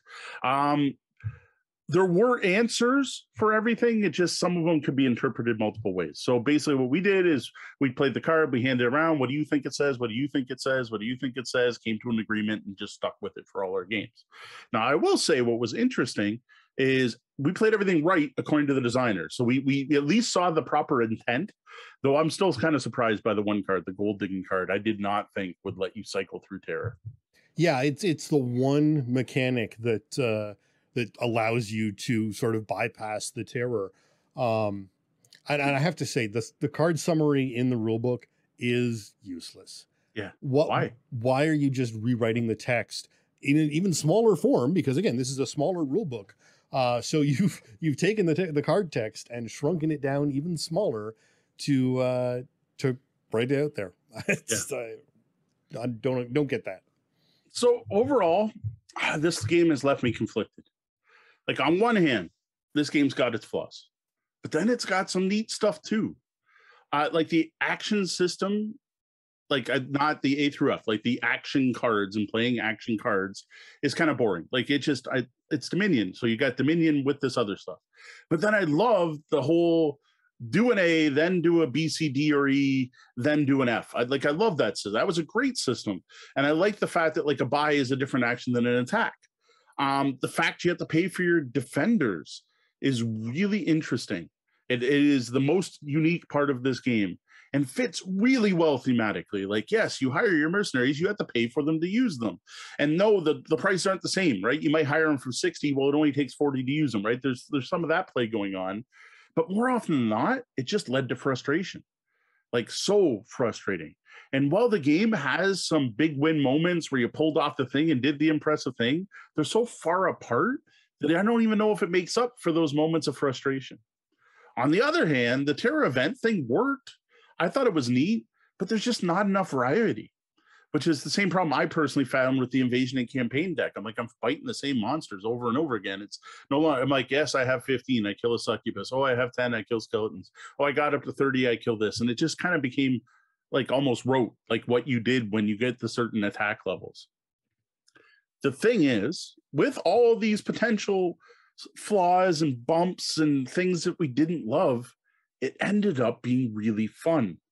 And well, that's really important thing, right? Like, the best games in your collection are the ones that hit your table, and the ones that hit the table tend to be the ones that are most fun. Like, we broke out this game for the first time. This was early in the morning. Well, not that early. We slept in a bit, but early enough in the morning after our first coffee. And we planned on, like, let's play it a couple times to get a feel for it. And I wasn't planning on reviewing this for a couple weeks at least, right? Playing a couple more times. But we ended up spending the entire afternoon playing and enjoying and exploring Draconis Invasion. Like, honestly, the only reason we stopped is because Sean was in town and we were like, we need to get these other games played for the pile of obligation. We need to play Unfair. That's important. So we probably could have kept going. And Deanna actually was like, no, let's play some more. I'm like, but we played 5 times already. I don't know. There's something about this game that just kept drawing us back for more. Now, I will say that the rules have some variance. Mm-hmm. Solo, 2-player, and their teams mode each have slight variations for setup and finishing rules, while 3 to 6 players is all by the book. Yep. I personally found that when Dee joined us after our first couple of games and we started playing 3-player, the game felt more solid than it did at 2. I probably would have stopped playing significantly sooner if we'd kept playing only with 2 players. Yeah. For one thing, the terror mechanic is exceedingly punishing at 2-player, and it just felt so much more oppressive at that count. Yeah. And the lack of variation really kind of stood out at 2 players. A good example of that is every single game 2-player we lost. Every single game, we got to the retreat card. None of our 3-player games that happened. Someone won for defeating enough enemies every time. So I think that just shows how much more punishing the 2-player is compared to the other levels. Yeah. So should you pick this game up, right? Should you buy Draconis Invasion if you can find a copy of it? If you enjoy deck building games, check it out. Like I'd strongly say you should check this out. Maybe not ourselves, buy it, find a demo, find a way to play, go to a local game event, find a way to try the game out. Well, a lot of the game is stuff you've probably seen before. Draconis Invasion adds some new elements that put quite the twist on things. While the game's not perfect, there is quite a lot of fun despite its flaws. Now, I don't even know what word just came out of my mouth. I suggest this game even more for fans who like fantasy beat up the monster style deck builders, right? So not just Dominion fans and people who like the Eminent Domain. Like, these are the games where you're collecting a team and then you're going to beat up a bad guy. And this doesn't just mean, not even just deck builders, right? Valeria Card Kingdoms would fall into this, where you're collecting all your resources to go explore the dungeon to kill the bad guy. If you're into that, you might just want to pick this up straight up. I really think there's a lot to dig here, especially if you're into the theme of having to hire your mercenaries and pay for them. There's something about this game that reminds me of like old school role playing. I have a feeling that like purists and grognards and dungeon crawl fans will like that aspect of having to hire your defenders and play them during play. Now, if you're looking for a light, fun romp, this isn't your game. It's hard. And while I'm sure, like anything, you'll pick up tricks and combos to help the more you play and become more skilled at it, it's hard enough that if you're not willing to give it a few plays and try things, it could leave you with a bad taste in your mouth after a first play. Now, if you aren't a fan of deck building games, this isn't one of those games that's going to sell you on deck building or change your mind. I really don't think so. At its heart, it is a pretty pure static market deck builder, right? That's one where the cards don't change every round. You set them at the beginning of the game. And it's got that core mechanic, the roots that the other stuff's built on. I don't think the other stuff is going to be enough if you don't like those roots. Now, personally, I am really glad I got to try this one out. I am so glad that I reached out and was like, yeah, I'll check this game out. It sounds cool. My partner loves deck builders. So yeah, a new fantasy deck builder, I'll check it out. I am so glad I did, because now I have a copy of this game. I am really looking forward to exploring Draconis Invasion Wrath. I always want to say Wraith. Draconis Invasion Wrath. That is the expansion, which features 12 scenarios that you play in order that each unlock a new sealed pack of cards with story, which is part of what I thought was missing in the progression here. Now, some of this I know are more invaders and new events, so that may just take care of a couple of the problems I found with the base game. Well, that's it for our look at Draconis Invasion, the deck building game. I invite you to read more about this game in the review section of the blog over at tabletopbellhop.com.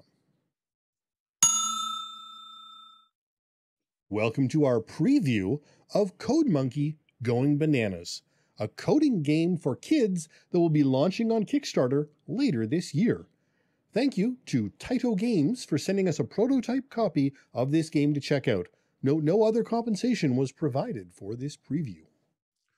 CodeMonkey Going Bananas was designed by Sharon Katz and will be coming to Kickstarter later this year in 2021. If funded successfully, it will be published by Taito Games. Now, this game is from the popular kids coding website CodeMonkey.com and is designed for 2 to 4 players aged 7 or up, with games taking anywhere from 15 minutes to, unfortunately, over an hour, despite the box claiming a 20-minute playtime. Now, at this time, I wasn't able to find what price point the finished game will be at or where the Kickstarter will be starting at, so I do apologize for that. Now, despite only being a preview, they have certainly put some effort into this product already. Now, in CodeMonkey Going Bananas, you start by building a jungle made out of hex tiles with die pips in each hex.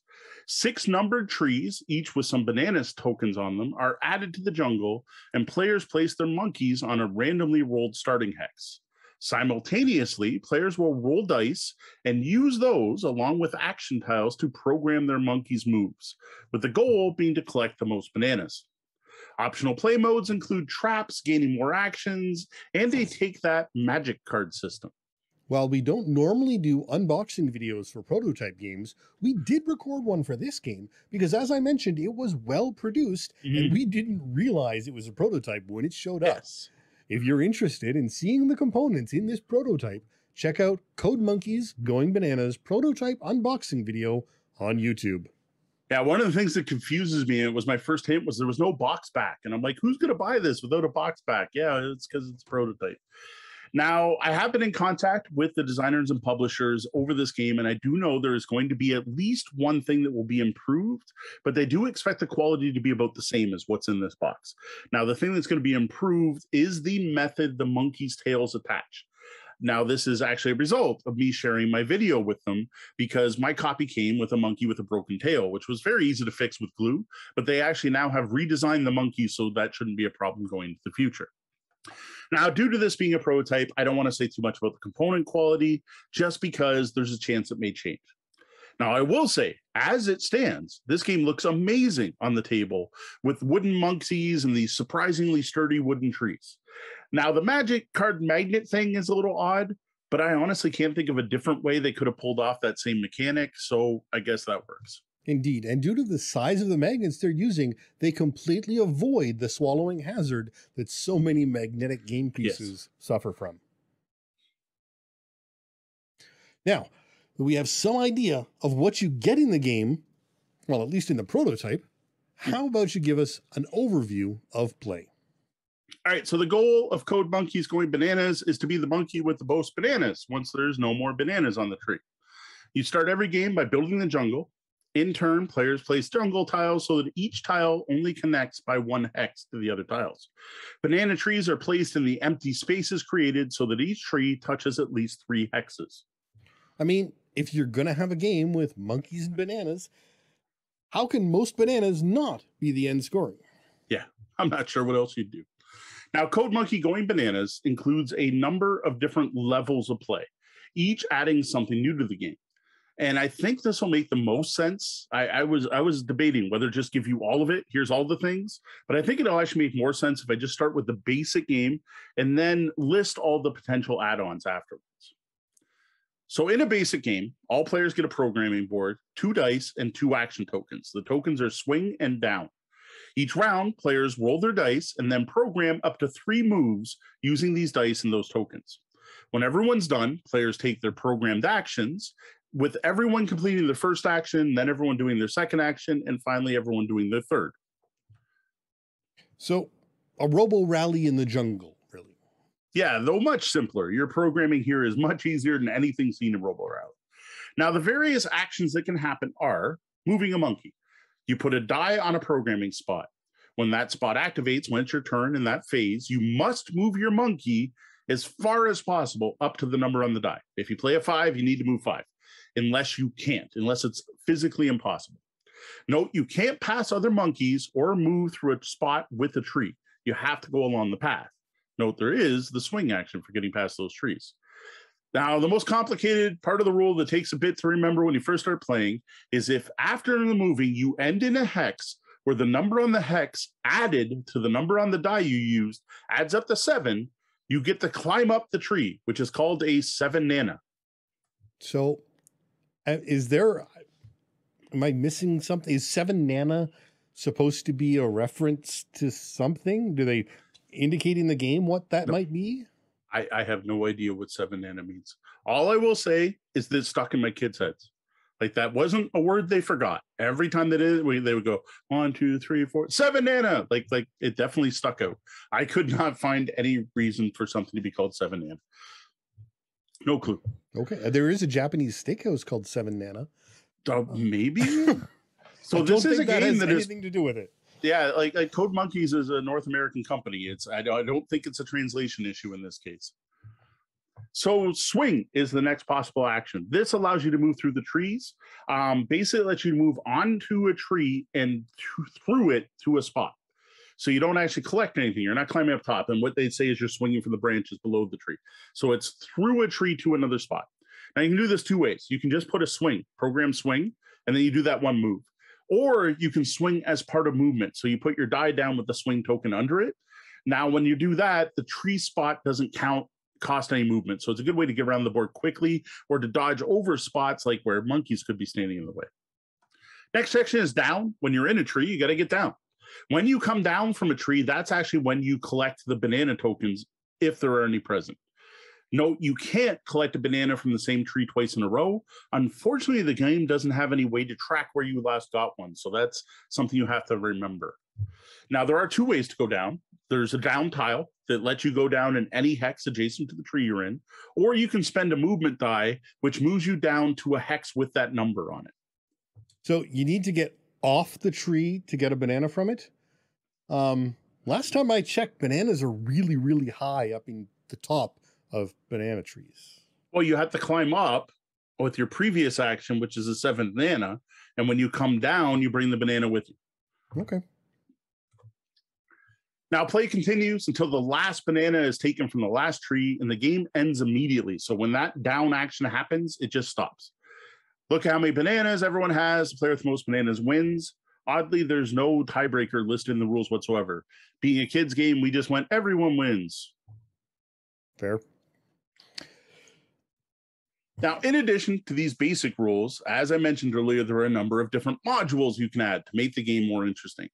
Now, the rule book has a list on the last page showing like 1, 2, 3, 4, 5, 6, all the way up to 7, telling you which items to add first in their suggested order. And here are the various modules, possibly in that order, possibly not. The first is missions. Missions are represented by a set of numbered tokens matching the numbers on the trees 1 through 6. They're shuffled face down at the beginning of the game. Every player selects 3 and reveals them. You then put them in order next to your programming board in the order of your choosing. During the game, you're trying to complete these missions by getting bananas from the trees shown on the mission tokens. Now, at the end of the game, If a player has filled all 3 of their mission tokens, they get 1 extra banana. If you manage to fill them in order, you get 3 bananas. So 1 extra banana doesn't sound like a lot. How many are there to collect? All right, I'd have to do the math, and I'm going to fail at this, but there are 2 tall trees that have 3 each, so that's 6. And then there are 4 short trees with 2 bananas each, so that's 8. So 6 plus 8 total bananas. 14 bananas. 14 bananas. And then bonuses. And I agree, 1 doesn't seem like a lot. Next are the rules for traps. Once a monkey collects their first banana, they unlock their trap, which is this hexagonal tile that overlays on top of one of the hexes. At the end of each round, in player order, players place out their trap if it's not out, or move it if it is there. Traps are placed either on a hex matching the number they were already on. So if it was on a 3, you move it to another 3 on the map, or into the hex that a player 7-nanned from that turn. Now, while moving, if any monkey falls into a trap, their turn immediately ends. And here's kind of like the down action. When they climb out of the trap, they lose a banana, which randomly respawns in one of the trees. Thematically, it's the trees are growing more bananas. So monkeys dropping banana peels for other monkeys to slip on and throw a banana out of their hands. I dig it. That actually works. Yeah, that fits. Next is my favorite action tile of the entire game. And I honestly say unlock this as quick as you can. This is the loop. This makes it feel like more of a coding game. This gives players lots of new options in programming. The loop, when placed in the second programming spot, has you do your first spot's action again. More interestingly, if you put it in the third slot, though, when you get there, you're going to do your first, then your second action without any monkeys going in between. So you get to loop your actions. No, you can actually, we'll get to it in a second, but there's a fourth spot. If you're using that, you can put the loop there and you do your first 3 actions over again. While monkey equals hungry, do get banana.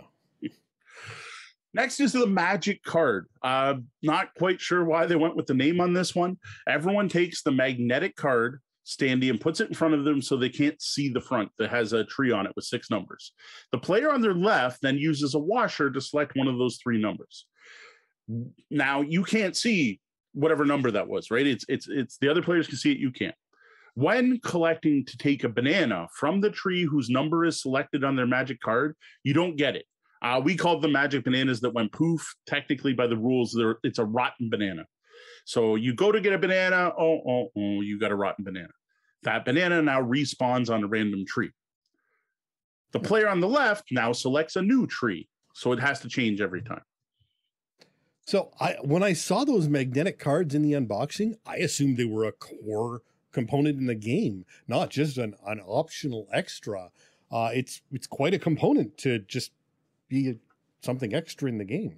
See, now I do think that these levels, the goal is to get to the end and use all of them. Like, it's not written as a, now take this out and put this in. It's add this, add this, add this, add this, add this. So I think a full game of CodeMonkey Going Bananas would use this every game. Okay. Now, it's not at all what I expected. I thought it was going to be for programming. Like, I'm going to go here, hidden, and reveal it. And that's not at all what it was for.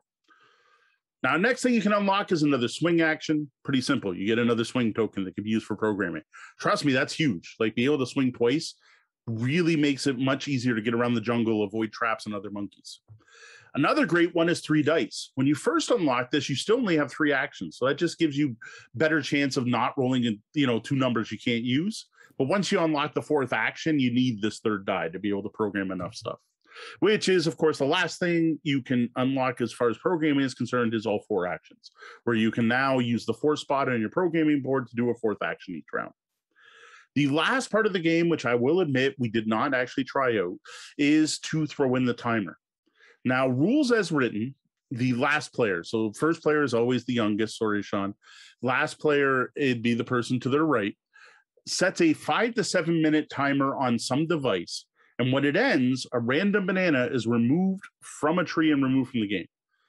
Now, I dig that because it puts a time limit on the game. But what it doesn't say is, like, that's all it says. It doesn't say what to do next. And I honestly think it's supposed to repeat. Like, now someone's supposed to set another timer and then another banana will disappear. It doesn't say that anywhere. What I would suggest is making it so it's the player in last that sets that timer. So, and they expect over time for you to add all of these. Yes. And just slowly add them in, so you're not overwhelming the kids then. Yeah, exactly. And like I said, the final game should be with all of them. And I did play it that way a couple times. We just didn't use the timer. It just I didn't have my phone and we had to set a timer. All right, well, now that we know how to play, what are your thoughts on this programming game from CodeMonkey.com?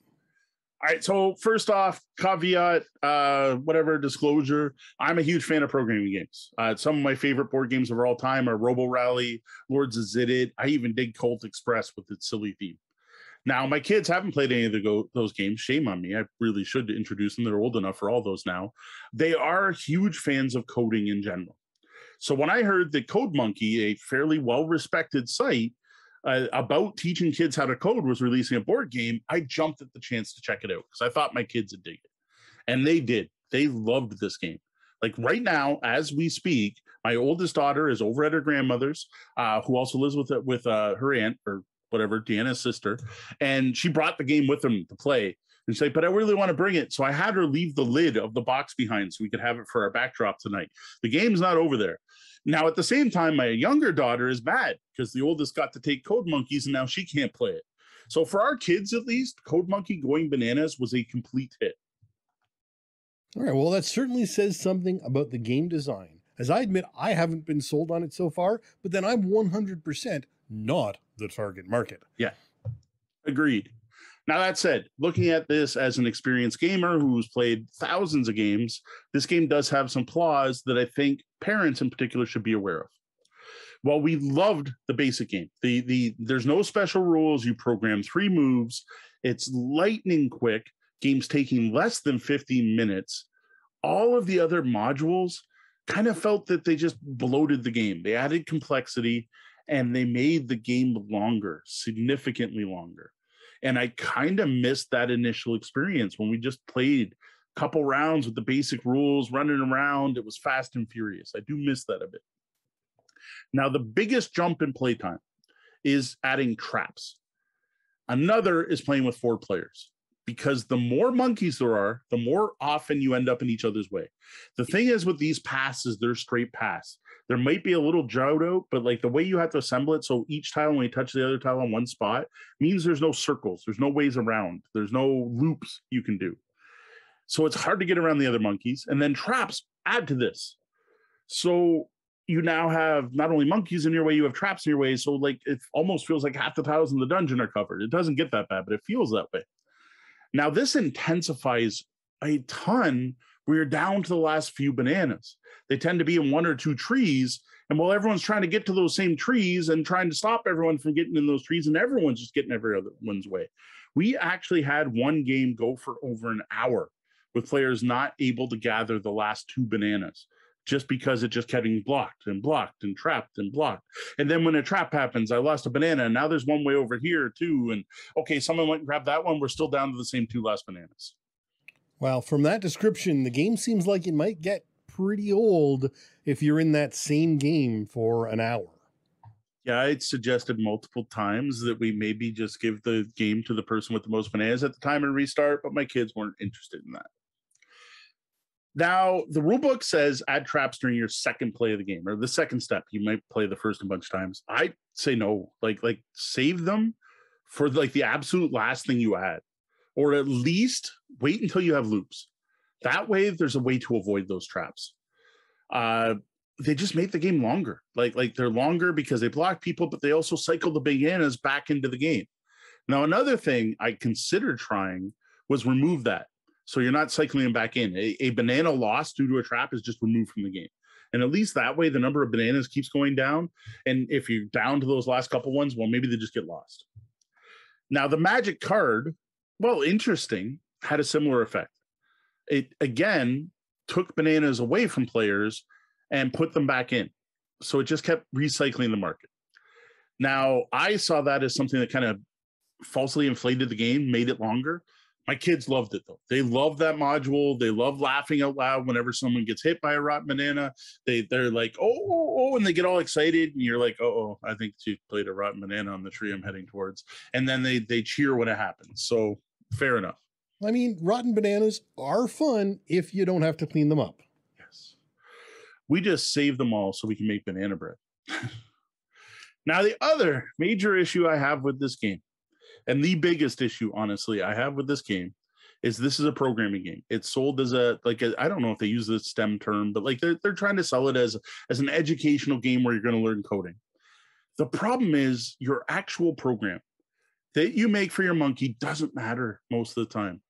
And this is due to the fact how rapidly the board state changes and how easy it is to block other monkeys, both, again, with your monkey or your traps.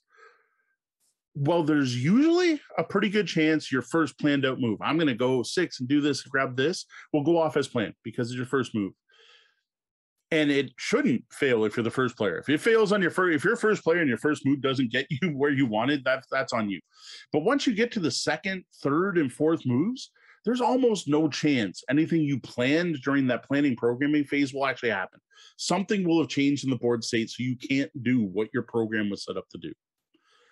Now, that said, when your plans are ruined, there is a fun element of trying to figure out how to adopt. Like you're stuck, you're programmed, you can't change your dice, you can't move things around, but how can you then use what's there well is kind of fun.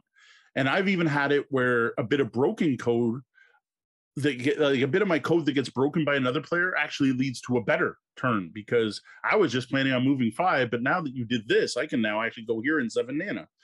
The thing is, like that's a fun moment, but this is a game about coding, and that just doesn't fit that goal of teaching the kids to code or giving them a coding experience.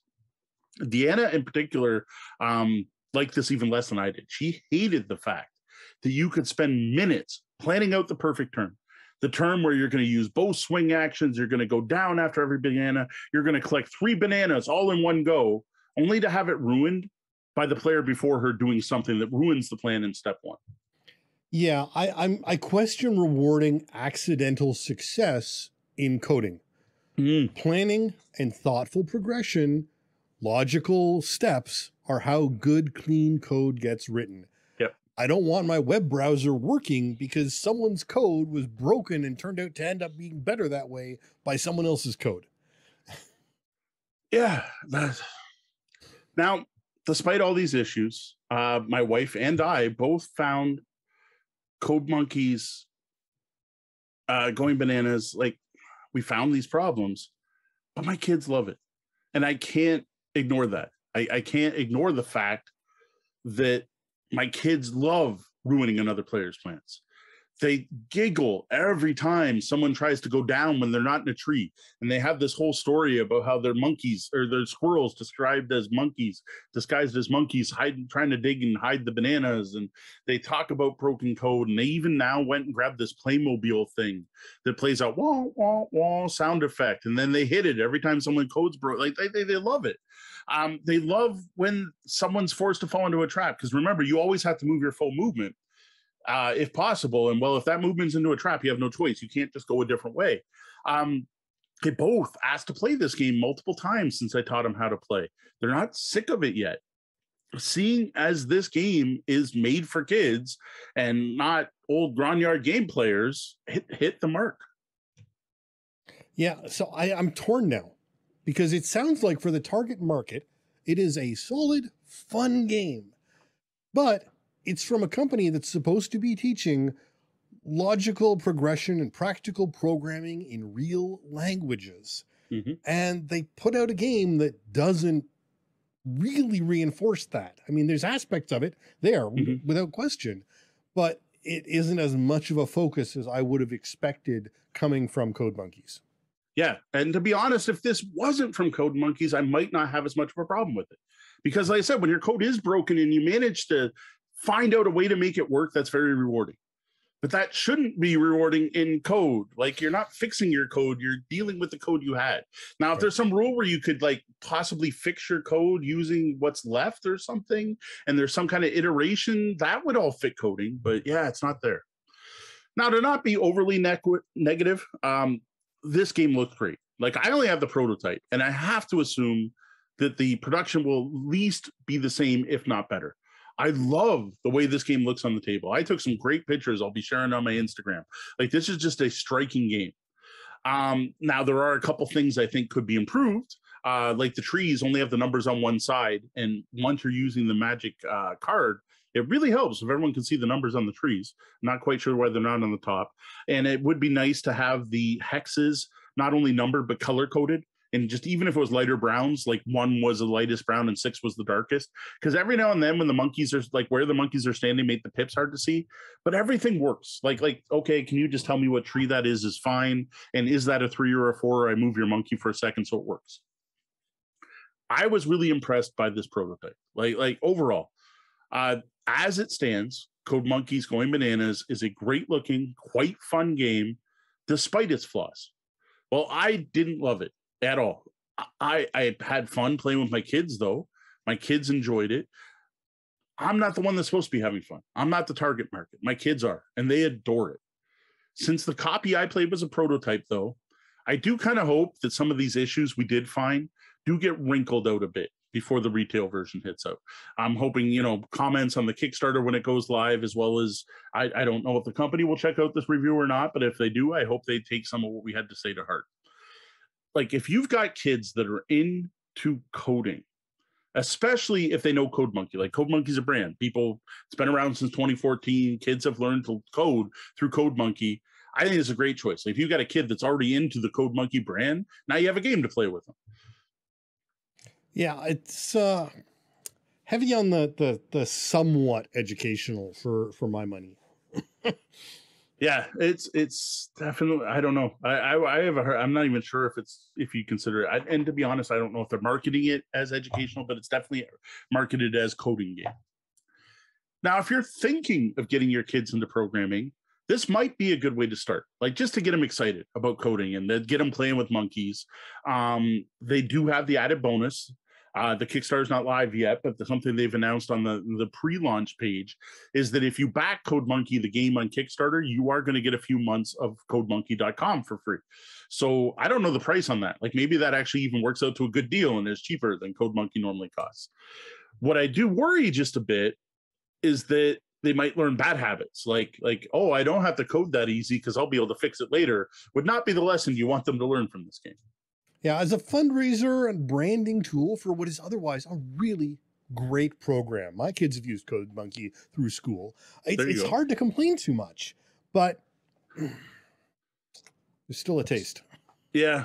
So if you're looking for a detailed programming game that's going to help teach your kids to code, you're not going to find that here. CodeMonkey Going Bananas features a very rudimentary coding system. A system that combines with take that elements and interactions with other players that will regularly break the code. Now, overall, I thought CodeMonkey was an engaging mix of programming, take that, and random elements that seemed to mix well for my kids. And in that case, you know what? My kids got a new game they love. So I am really happy about that aspect. Well, that's it for our look at a prototype copy of CodeMonkey Going Bananas. We welcome you to read more about this game in the review section of the blog over at tabletopbellhop.com. And now the Bellhop's Tabletop, where we look back at games we played since last episode. Well, we've already talked at length about SeanCon, so I just want to highlight a couple games that I didn't play with Sean. First up was more exploration of the ADBW expansion for Unfair. We played a 5-player game featuring aliens, B-movies, westerns, gangsters, and pirates. And I found that combat combo worked way better than the mix of 3 we did at SeanCon and gave me some real hope for the alien deck. Yeah, the alien is something you need to either, I think, focus on or avoid. It's hard to go partially alien, it seems, aside from just enough to try and spoil someone else who is trying to go all in on alien. I totally agree. The other thing I did find, which I was going to mention later, but I'll jump to it now, is I found that with Alien, if you let one player go all in, they're going to have a huge advantage. It's almost broken. But in this game, that's normal, right? You need to realize that you can't allow one player to go almost all in. And because of that, I think the Alien deck should be avoided until you're up to at least 4 players. because with 2, you're almost forcing someone to go alien if another person does. Whereas with 4, there's enough players and stuff should get spread around as much. And with 5, I found it actually worked really well, because when we played with 5, everyone ended up with just a small amount of alien influence by the end of the game. And much to one player's chagrin, because you know why they didn't want any. There is a blueprint that is avoid all alien stuff. I really do think this one needs more players to shine, and it did. It worked great with 5 players. Yeah, and again, as I was mentioning earlier, enough deck knowledge, system mastery could have helped that one player, because yes, there is a card that allows you to get rid of alien influence and turn it into cash. Yes, but you have to know that there is both there is a card that might give you influence if you don't want it, and that there is a card that can solve that problem. Yes. And without knowing that those cards exist, it puts you into position where you can think you're making for a home run and end up getting burnt in the end.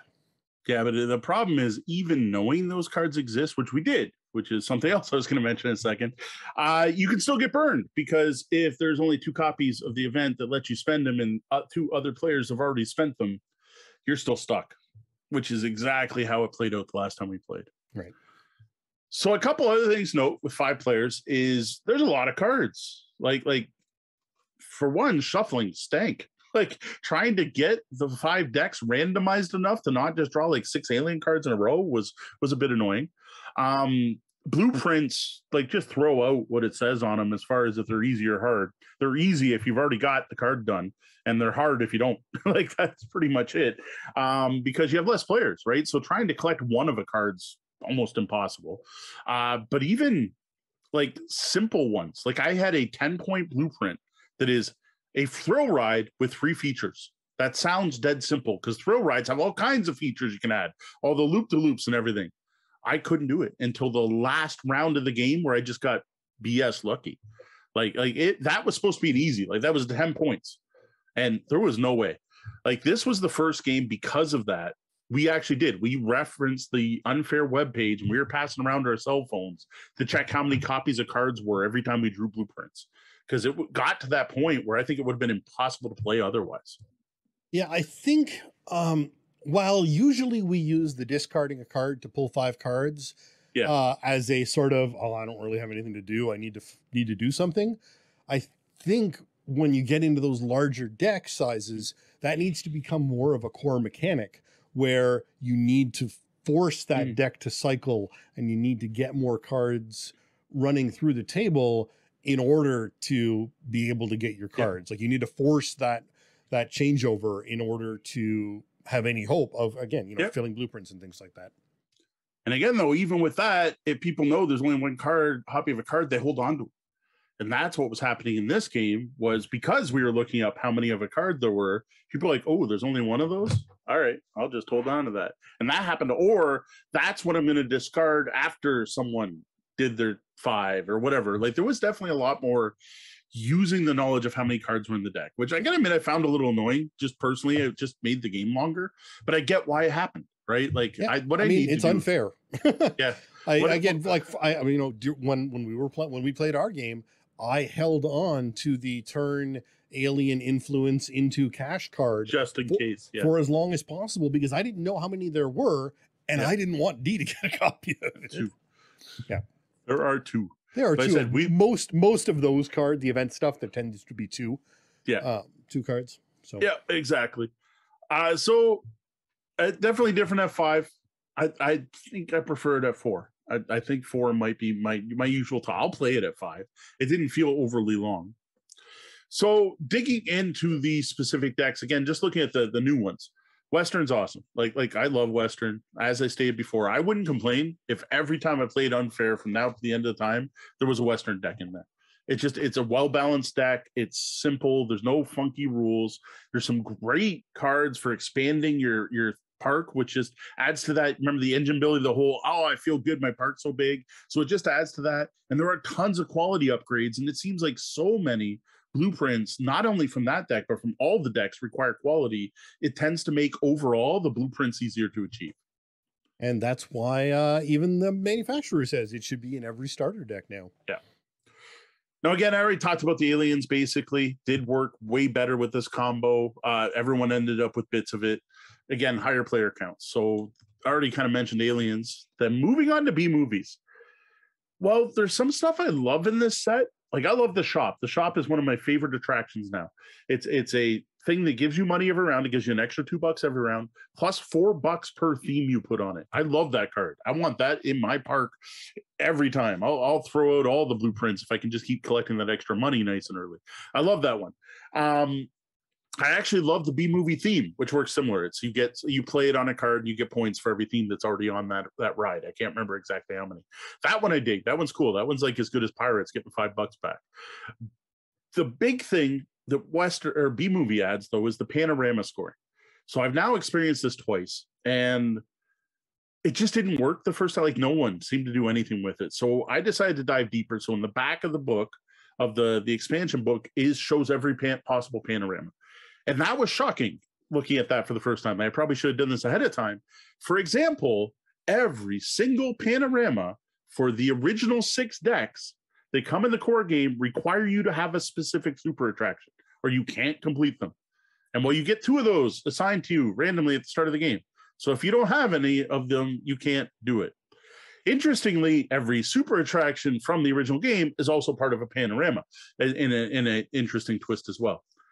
Along with that, every single panorama requires at least 1 unique card, with some requiring 2 or 3 unique cards. What this all means is they are way harder to score than I thought they would be. Like, I just thought once we had the panorama rules, people are going to be paying. So like this game, everyone did the pay $3 to leave a gap, and they used the billboards, which are supposed to be so you can build panoramas. No one completed anything that was bigger than a 2-card incomplete panorama, despite us trying. Yeah, I can't say I'm really surprised. When you read out the scoring for them, that first game, and went through and, you know, the summary of the scoring, it was pretty shocking, which, to keep a balance, would mean it would have to be just as tough to accomplish as it is rewarding when you accomplish it. True. It was worse than I thought. Like having to require super attractions. I almost feel like none of the blueprints require super attractions, because you just draw that and you immediately throw it away if you don't have it. Like that, I realize it's unfair, but that's like unfun. Like, that's just like, you just gave me a garbage card I'll never be able to build. That's not fun. And it's not fun in an unfair kind of way. It's just like, why include that? And that's kind of what some of these panoramas felt like. I'm like, oh, now that I know I can't possibly ever complete this, then why am I even trying? And yes, if we had done that research before we started playing the game, we wouldn't have made those mistakes. But that's what happens when you play with a daughter who's into AP and planning everything out too long and wants to know everything ahead of time before making your move. That's when the cell phones came out. So yeah, I don't know. I don't love the B movie deck as much as I thought I did because of that. Now, I want to play a game where someone pulls it off. I want to see it. Now, I think this is going to be opposite Alien. I think that's going to be a 2 or 3 player game, because there's less to cycle through and there's more chance you have those showcases. Right. All right. The other 3 decks were or 2 decks, sorry, were from the base game. I dig them. I like Pirate and Gangster. They're both fun. I like the theaters, or not the theaters, the hotels and the Gangster deck are a lot of fun. The one thing no one's tried or figured out, and I'm sure it's supposed to be a big part, is the offshore accounts in the Gangster deck. It's a whole thing where you can put your money on them and they grow 20% every round or something. Like, there's cards that are like, can't be combined with. So they have to be good. And it's like, no one at our table has bothered to sit down to figure out what they should do with offshore accounts. So I think we're missing that part. Yeah, last time I played a game with Gangster, and a D got that card, so I haven't actually played with it yet. And there's 4 of them in there. It's like one of those, they kind of expect you all to have an offshore account. So I don't know. It's the one aspect of that deck we haven't quite delved deep enough. Now, the other game I've been playing is CodeMonkeys. Wow, my kids are hooked, like really hooked. The first day I broke it out, we played 4 games in a row, adding modifications as we went. The next day we played some more. We even got Deanna to play with us. Then I wanted to see how it played with 4 players. And then I wanted to also try it with the full rules. Again, I did not try the countdown timer. I can see what's going to happen with that. I didn't feel the need I had to try it. Now, as I've already stated in the review, I was not a huge fan of this game. It has some issues. I do hope they iron out a bit during the Kickstarter, but it doesn't matter. My kids loved it, right? It's kind of like you go defending Candyland on multiple episodes because you had fun playing it with your kids, which really that's the most important thing. This one too, I'm just a small part of me is going to be tempted to bring this out in public at local game stores and stuff, just because of how good it looks at the table, and making sure people aren't taking it seriously, knowing that it's your code's going to break. No, like laugh about it. It's more of a take that game than a coding game. And I could see a bunch of punch drunk adults having fun with this late on Extra Life, or possibly actual drunk adults having fun with this one as well. So I may keep it around. Well, the kids already have asked, can we put this one on our game shelf? Because they have their own shelfie. So I think it's going to be staying around either way. All right. Well, speaking of the coming weekend, how about a look ahead? What do you have planned for the coming weeks? All right. So the big thing, as we mentioned in the announcement section, is Extra Life Tabletop Appreciation Weekend is hitting this weekend. So I'm expecting to get in a ton of gaming, both digital and physical. We'll see if we can top SeanCon and get more than 11 games in. With digital plays, we should be able to, but I don't know if it'll be 11 different games. In addition to that, Deanna and I have a new deck builder to try out. It is called the Red Burnous. This is a game set during the French invasion of Algeria, where you're actually playing the indigenous people, the Algerians, trying to stop the colonizers, the French. So I already dig the theme. Looks like a mix of war game, folk on a map with deck building. And the deck building in this is very different because you have like man, woman, like Algerian man, Algerian woman, Algerian child are the kind of cards you're building your deck with. So looks very different from other deck builders I played. So I am looking forward to checking that out. I was really hoping Sean could get in and play before we needed to do the review, but this one's launching in Kickstarter on September 18th. So that's literally 1 month away from today. So I don't think there's gonna be time to fit that one in. There's also a year on that. I probably should catch what that is. It's the Red Burnous with the year. I'm going to Google it. 1872. Now I can't remember how to spell Burnous. 1857. So the Red Burnous, Algeria, 1857. I meant to look that up before we went live. I just put Red Burnous in the I had looked it up, and I did. Yeah, I was close. I meant to do not it. Close enough, though. Shoot. Yeah, we're looking forward to checking that one out.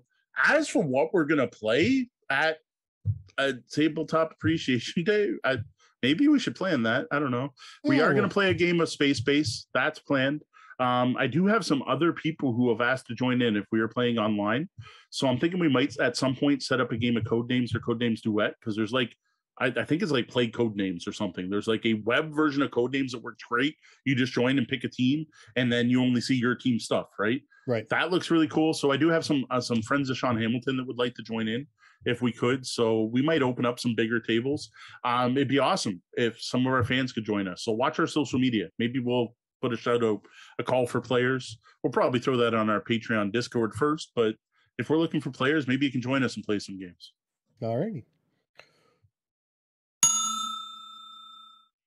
Now, a quick shout out and a thank you to some of our VIP guests, our Patreon backers. We greatly appreciate their support. Welcome, Roy Lamb, our latest Tabletop Bellhop Patreon patron. Thank you so much for your support, Roy. Joe Swick. Thanks, Joe. Evil John. Looking forward to some Extra Life gaming this weekend. Donna. Thank you for all the interactions and joining us live so often. Courtney Jackson. The same goes for you. We love having such an active community. And ironically, neither of them were here for our live show tonight, but they're usually here. One was earlier, but... Oh, there you go. Well, that was the double bell. That means my shift's coming to an end, and we're going to have to lock those front doors. Though the doors to the lobby are closed, you can always find us across the web as Tabletop Bellhop, one word. You can visit our website at tabletopbellhop.com, find our podcast on your podcatcher of choice, and sign up for our newsletter at newsletter.tabletopbellhop.com for weekly updates. As always, links down below. Also, I'd like you to please consider tipping your bellhop. You can do that at patreon.com/tabletopbellhop to get some awesome bonus content that we put out every week. Well, that wraps up the time we have for the show tonight. For the lobbyists, thanks for joining us, and stick around and join us in the Penthouse Suite for the after show, and stop by Sundays for brunch. For Tabletop Bellhop Gaming Podcast, I'm Sean. And I'm Mo. Thank you. And game on.